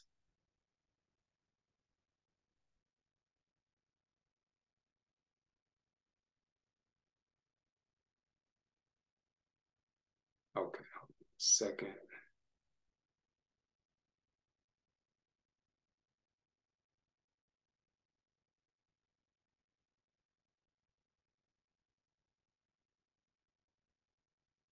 Okay, so that is the information we wanted to go over tonight. One question you said, you mentioned before, what is the traditional food offering for the Nananom Nsamafo in Akan culture? So one of the traditional food offerings is what's called ah-fah, and it's mashed yam and boiled eggs and palm oil. So the mashed yam is similar to mashed potatoes in North America and so forth, but it's the yam. You see there are different kinds of yam that are popular in Ghana. And if you go to, African grocery stores, sometimes you see African Caribbean or African Mexican grocery stores, you see the big Ghana yam. They're usually called a Ghana yam. But you skin it and you boil it just like you do, potatoes and so forth. And they mash the yam, use the palm oil. It's not palm kernel oil, it's palm oil. And then boiled eggs as well. That's a traditional food offering. But we also give them whatever food that we are eating, we take a little portion. When you see people practice ancestral tradition, you'll see no matter where they are, a restaurant, it could be a fast food restaurant, whatever it is, and you see them sitting down eating, you'll see they have a little bit of food on the side of their plate, moved over. That's for the Nsamafo. When you're at home, you take a portion of the food that you're eating and give it to the shrine and so forth, or on the side of the plate. But also certain things that our people, were accustomed to eating here. Sometimes people make coffee and, certain juice and so forth, and put it out there for the Nsamafo, and a plate of the food that they are eating communally. They'll take a small plate or bowl and put some of that on the shrine as well. So that Ghana yam is like it's a big tuber. It's like a white yam basically.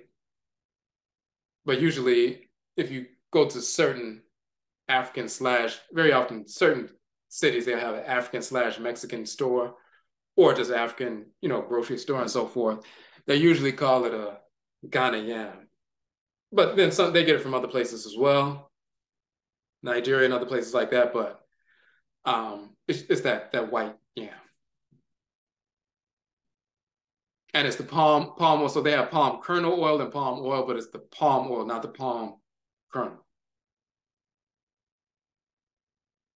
But the term is, let me put that in the chat room. ETO, ah-fah, that's the term. And sometimes they'll say ah-fah, but some people pronounce it ah-fah, but that's that traditional food. Sometimes people include plantains with that, but that plantains, of course, we didn't start, that came from over here and it was imported over there. So that's not like a quote unquote traditional, even though because people incorporated that in the diet, people will, give that as well.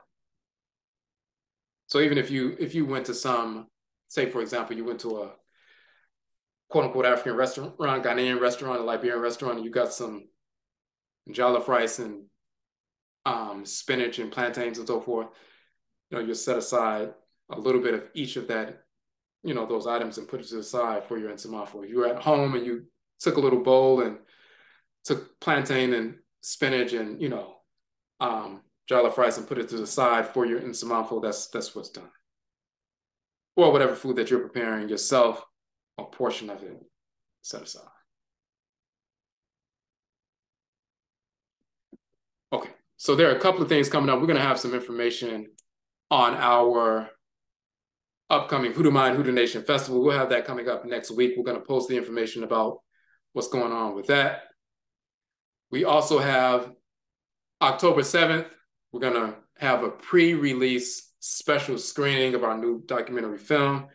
It's going to be released in mid-October, but the special pre-release screening, online screening, that's going to be on October 7th. This is our Kanche Film, Kanche Films website. Excuse me. In fact, I'll just put the link to Eventbrite. So if you want to buy tickets for that, it's going to be October 7th. We're going to do it. The screening will be on YouTube and so forth. Just for the people, of course, who signed up, got the tickets. Let me put the link. Okay, that's the Eventbrite link. You'll see it says Saturday, October 7th. $11.11 for the tickets. You'll see that we have the, we did a short trailer. There's going to be another trailer coming out as well. Hoodoo Akhan Ancestral Religion in North America. Healing, root work, conjure, and that's coming up. So this is our second film, for those who are unaware. But the film is focused on the Hoodoo tradition and how it's specifically the Akhan ancestral religion in North America and various aspects of the Hoodoo tradition. So that's what we're getting into. The first of its kind. We're the ones who prove that Hoodoo is the Akhan tradition. People were believing that Hoodoo is just another name for voodoo, which of course is not. They thought that Hoodoo was an amalgamation of different African traditions, which of course is not. Or trying to say it's part Native American, which is nonsense, or European, which is nonsense. They would say Hoodoo doesn't have any deities and it's not a religion, it's just dealing with roots and herbs and so forth, which is totally inaccurate. The root work aspect is only 1/8 of the Hoodoo tradition. There's a full pantheon of deities in the Hoodoo tradition, the Hoodoo spirits, the Hoodoo deities, and so forth. We are the ones who prove that the word Hoodoo is Akhan, the word mojo is Akhan, paint, conjure, all these different things. We go into detail about that in the film. So yet I say to those of you who have, bought tickets already, but we do have those tickets available. And also,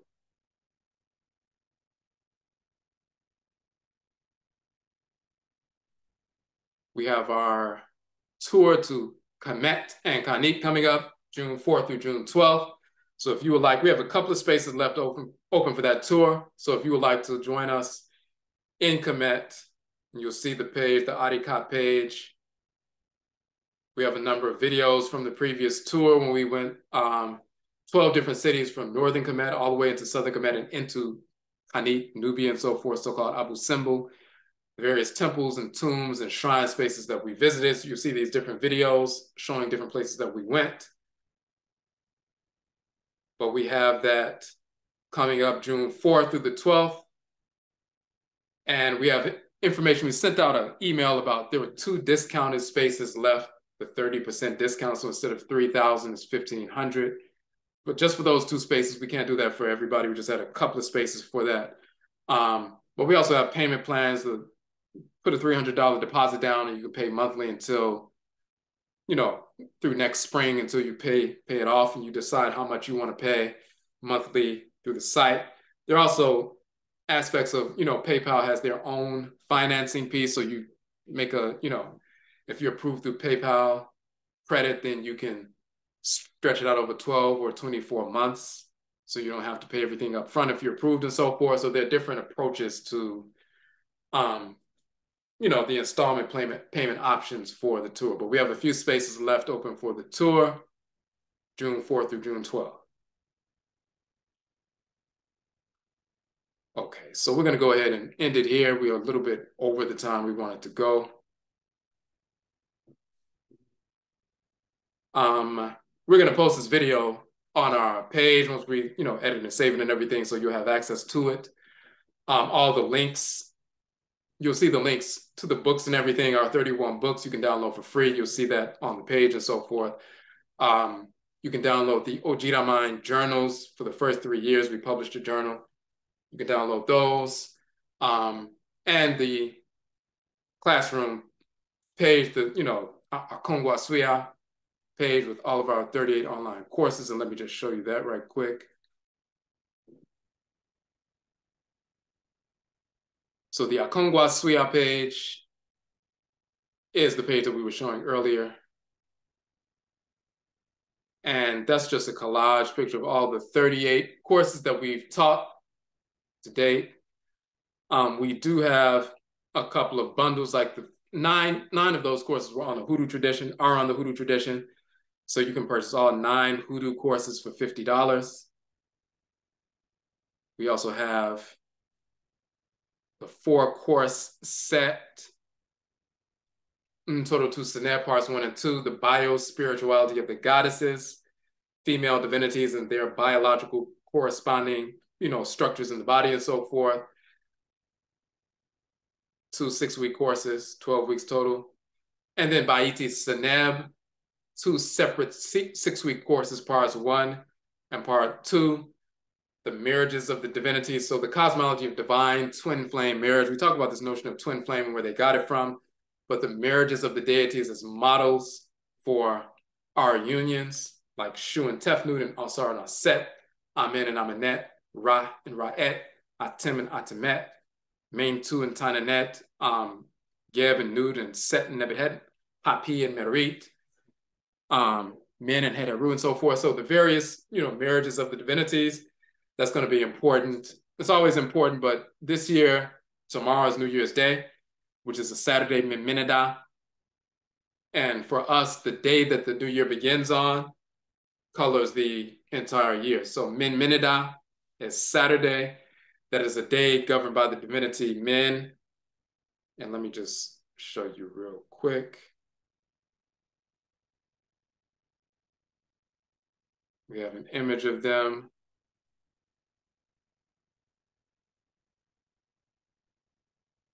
The deity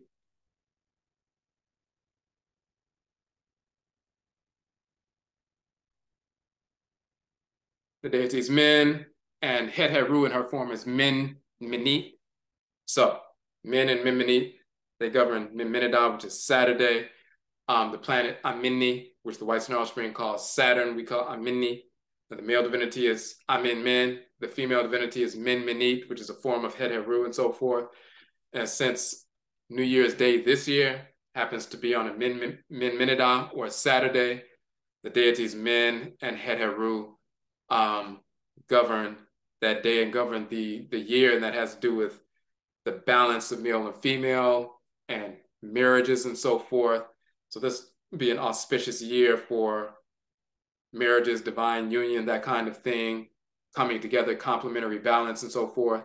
So these particular courses, parts 1 and 2 on cosmology of divine twin flame marriage, it's always important, but it'd be especially important this year. So people who are entering into these kinds of unions or already have, but want to strengthen that, they will see how the deities' marriages interact, how the interplay of their energy balanced with regard to one another, and how that can be reflected and should be reflected in our relationships. So that's one of those course bundles, those 4 courses for $40. But when you scroll through, you'll see all the, courses, the original flyers for them, and all of them are either $10 or $15. There's only a couple of them that are like $22, the 7-week courses. And the Manhill course is 13 weeks, so it's $44. But all the other ones are like either $10 or $15.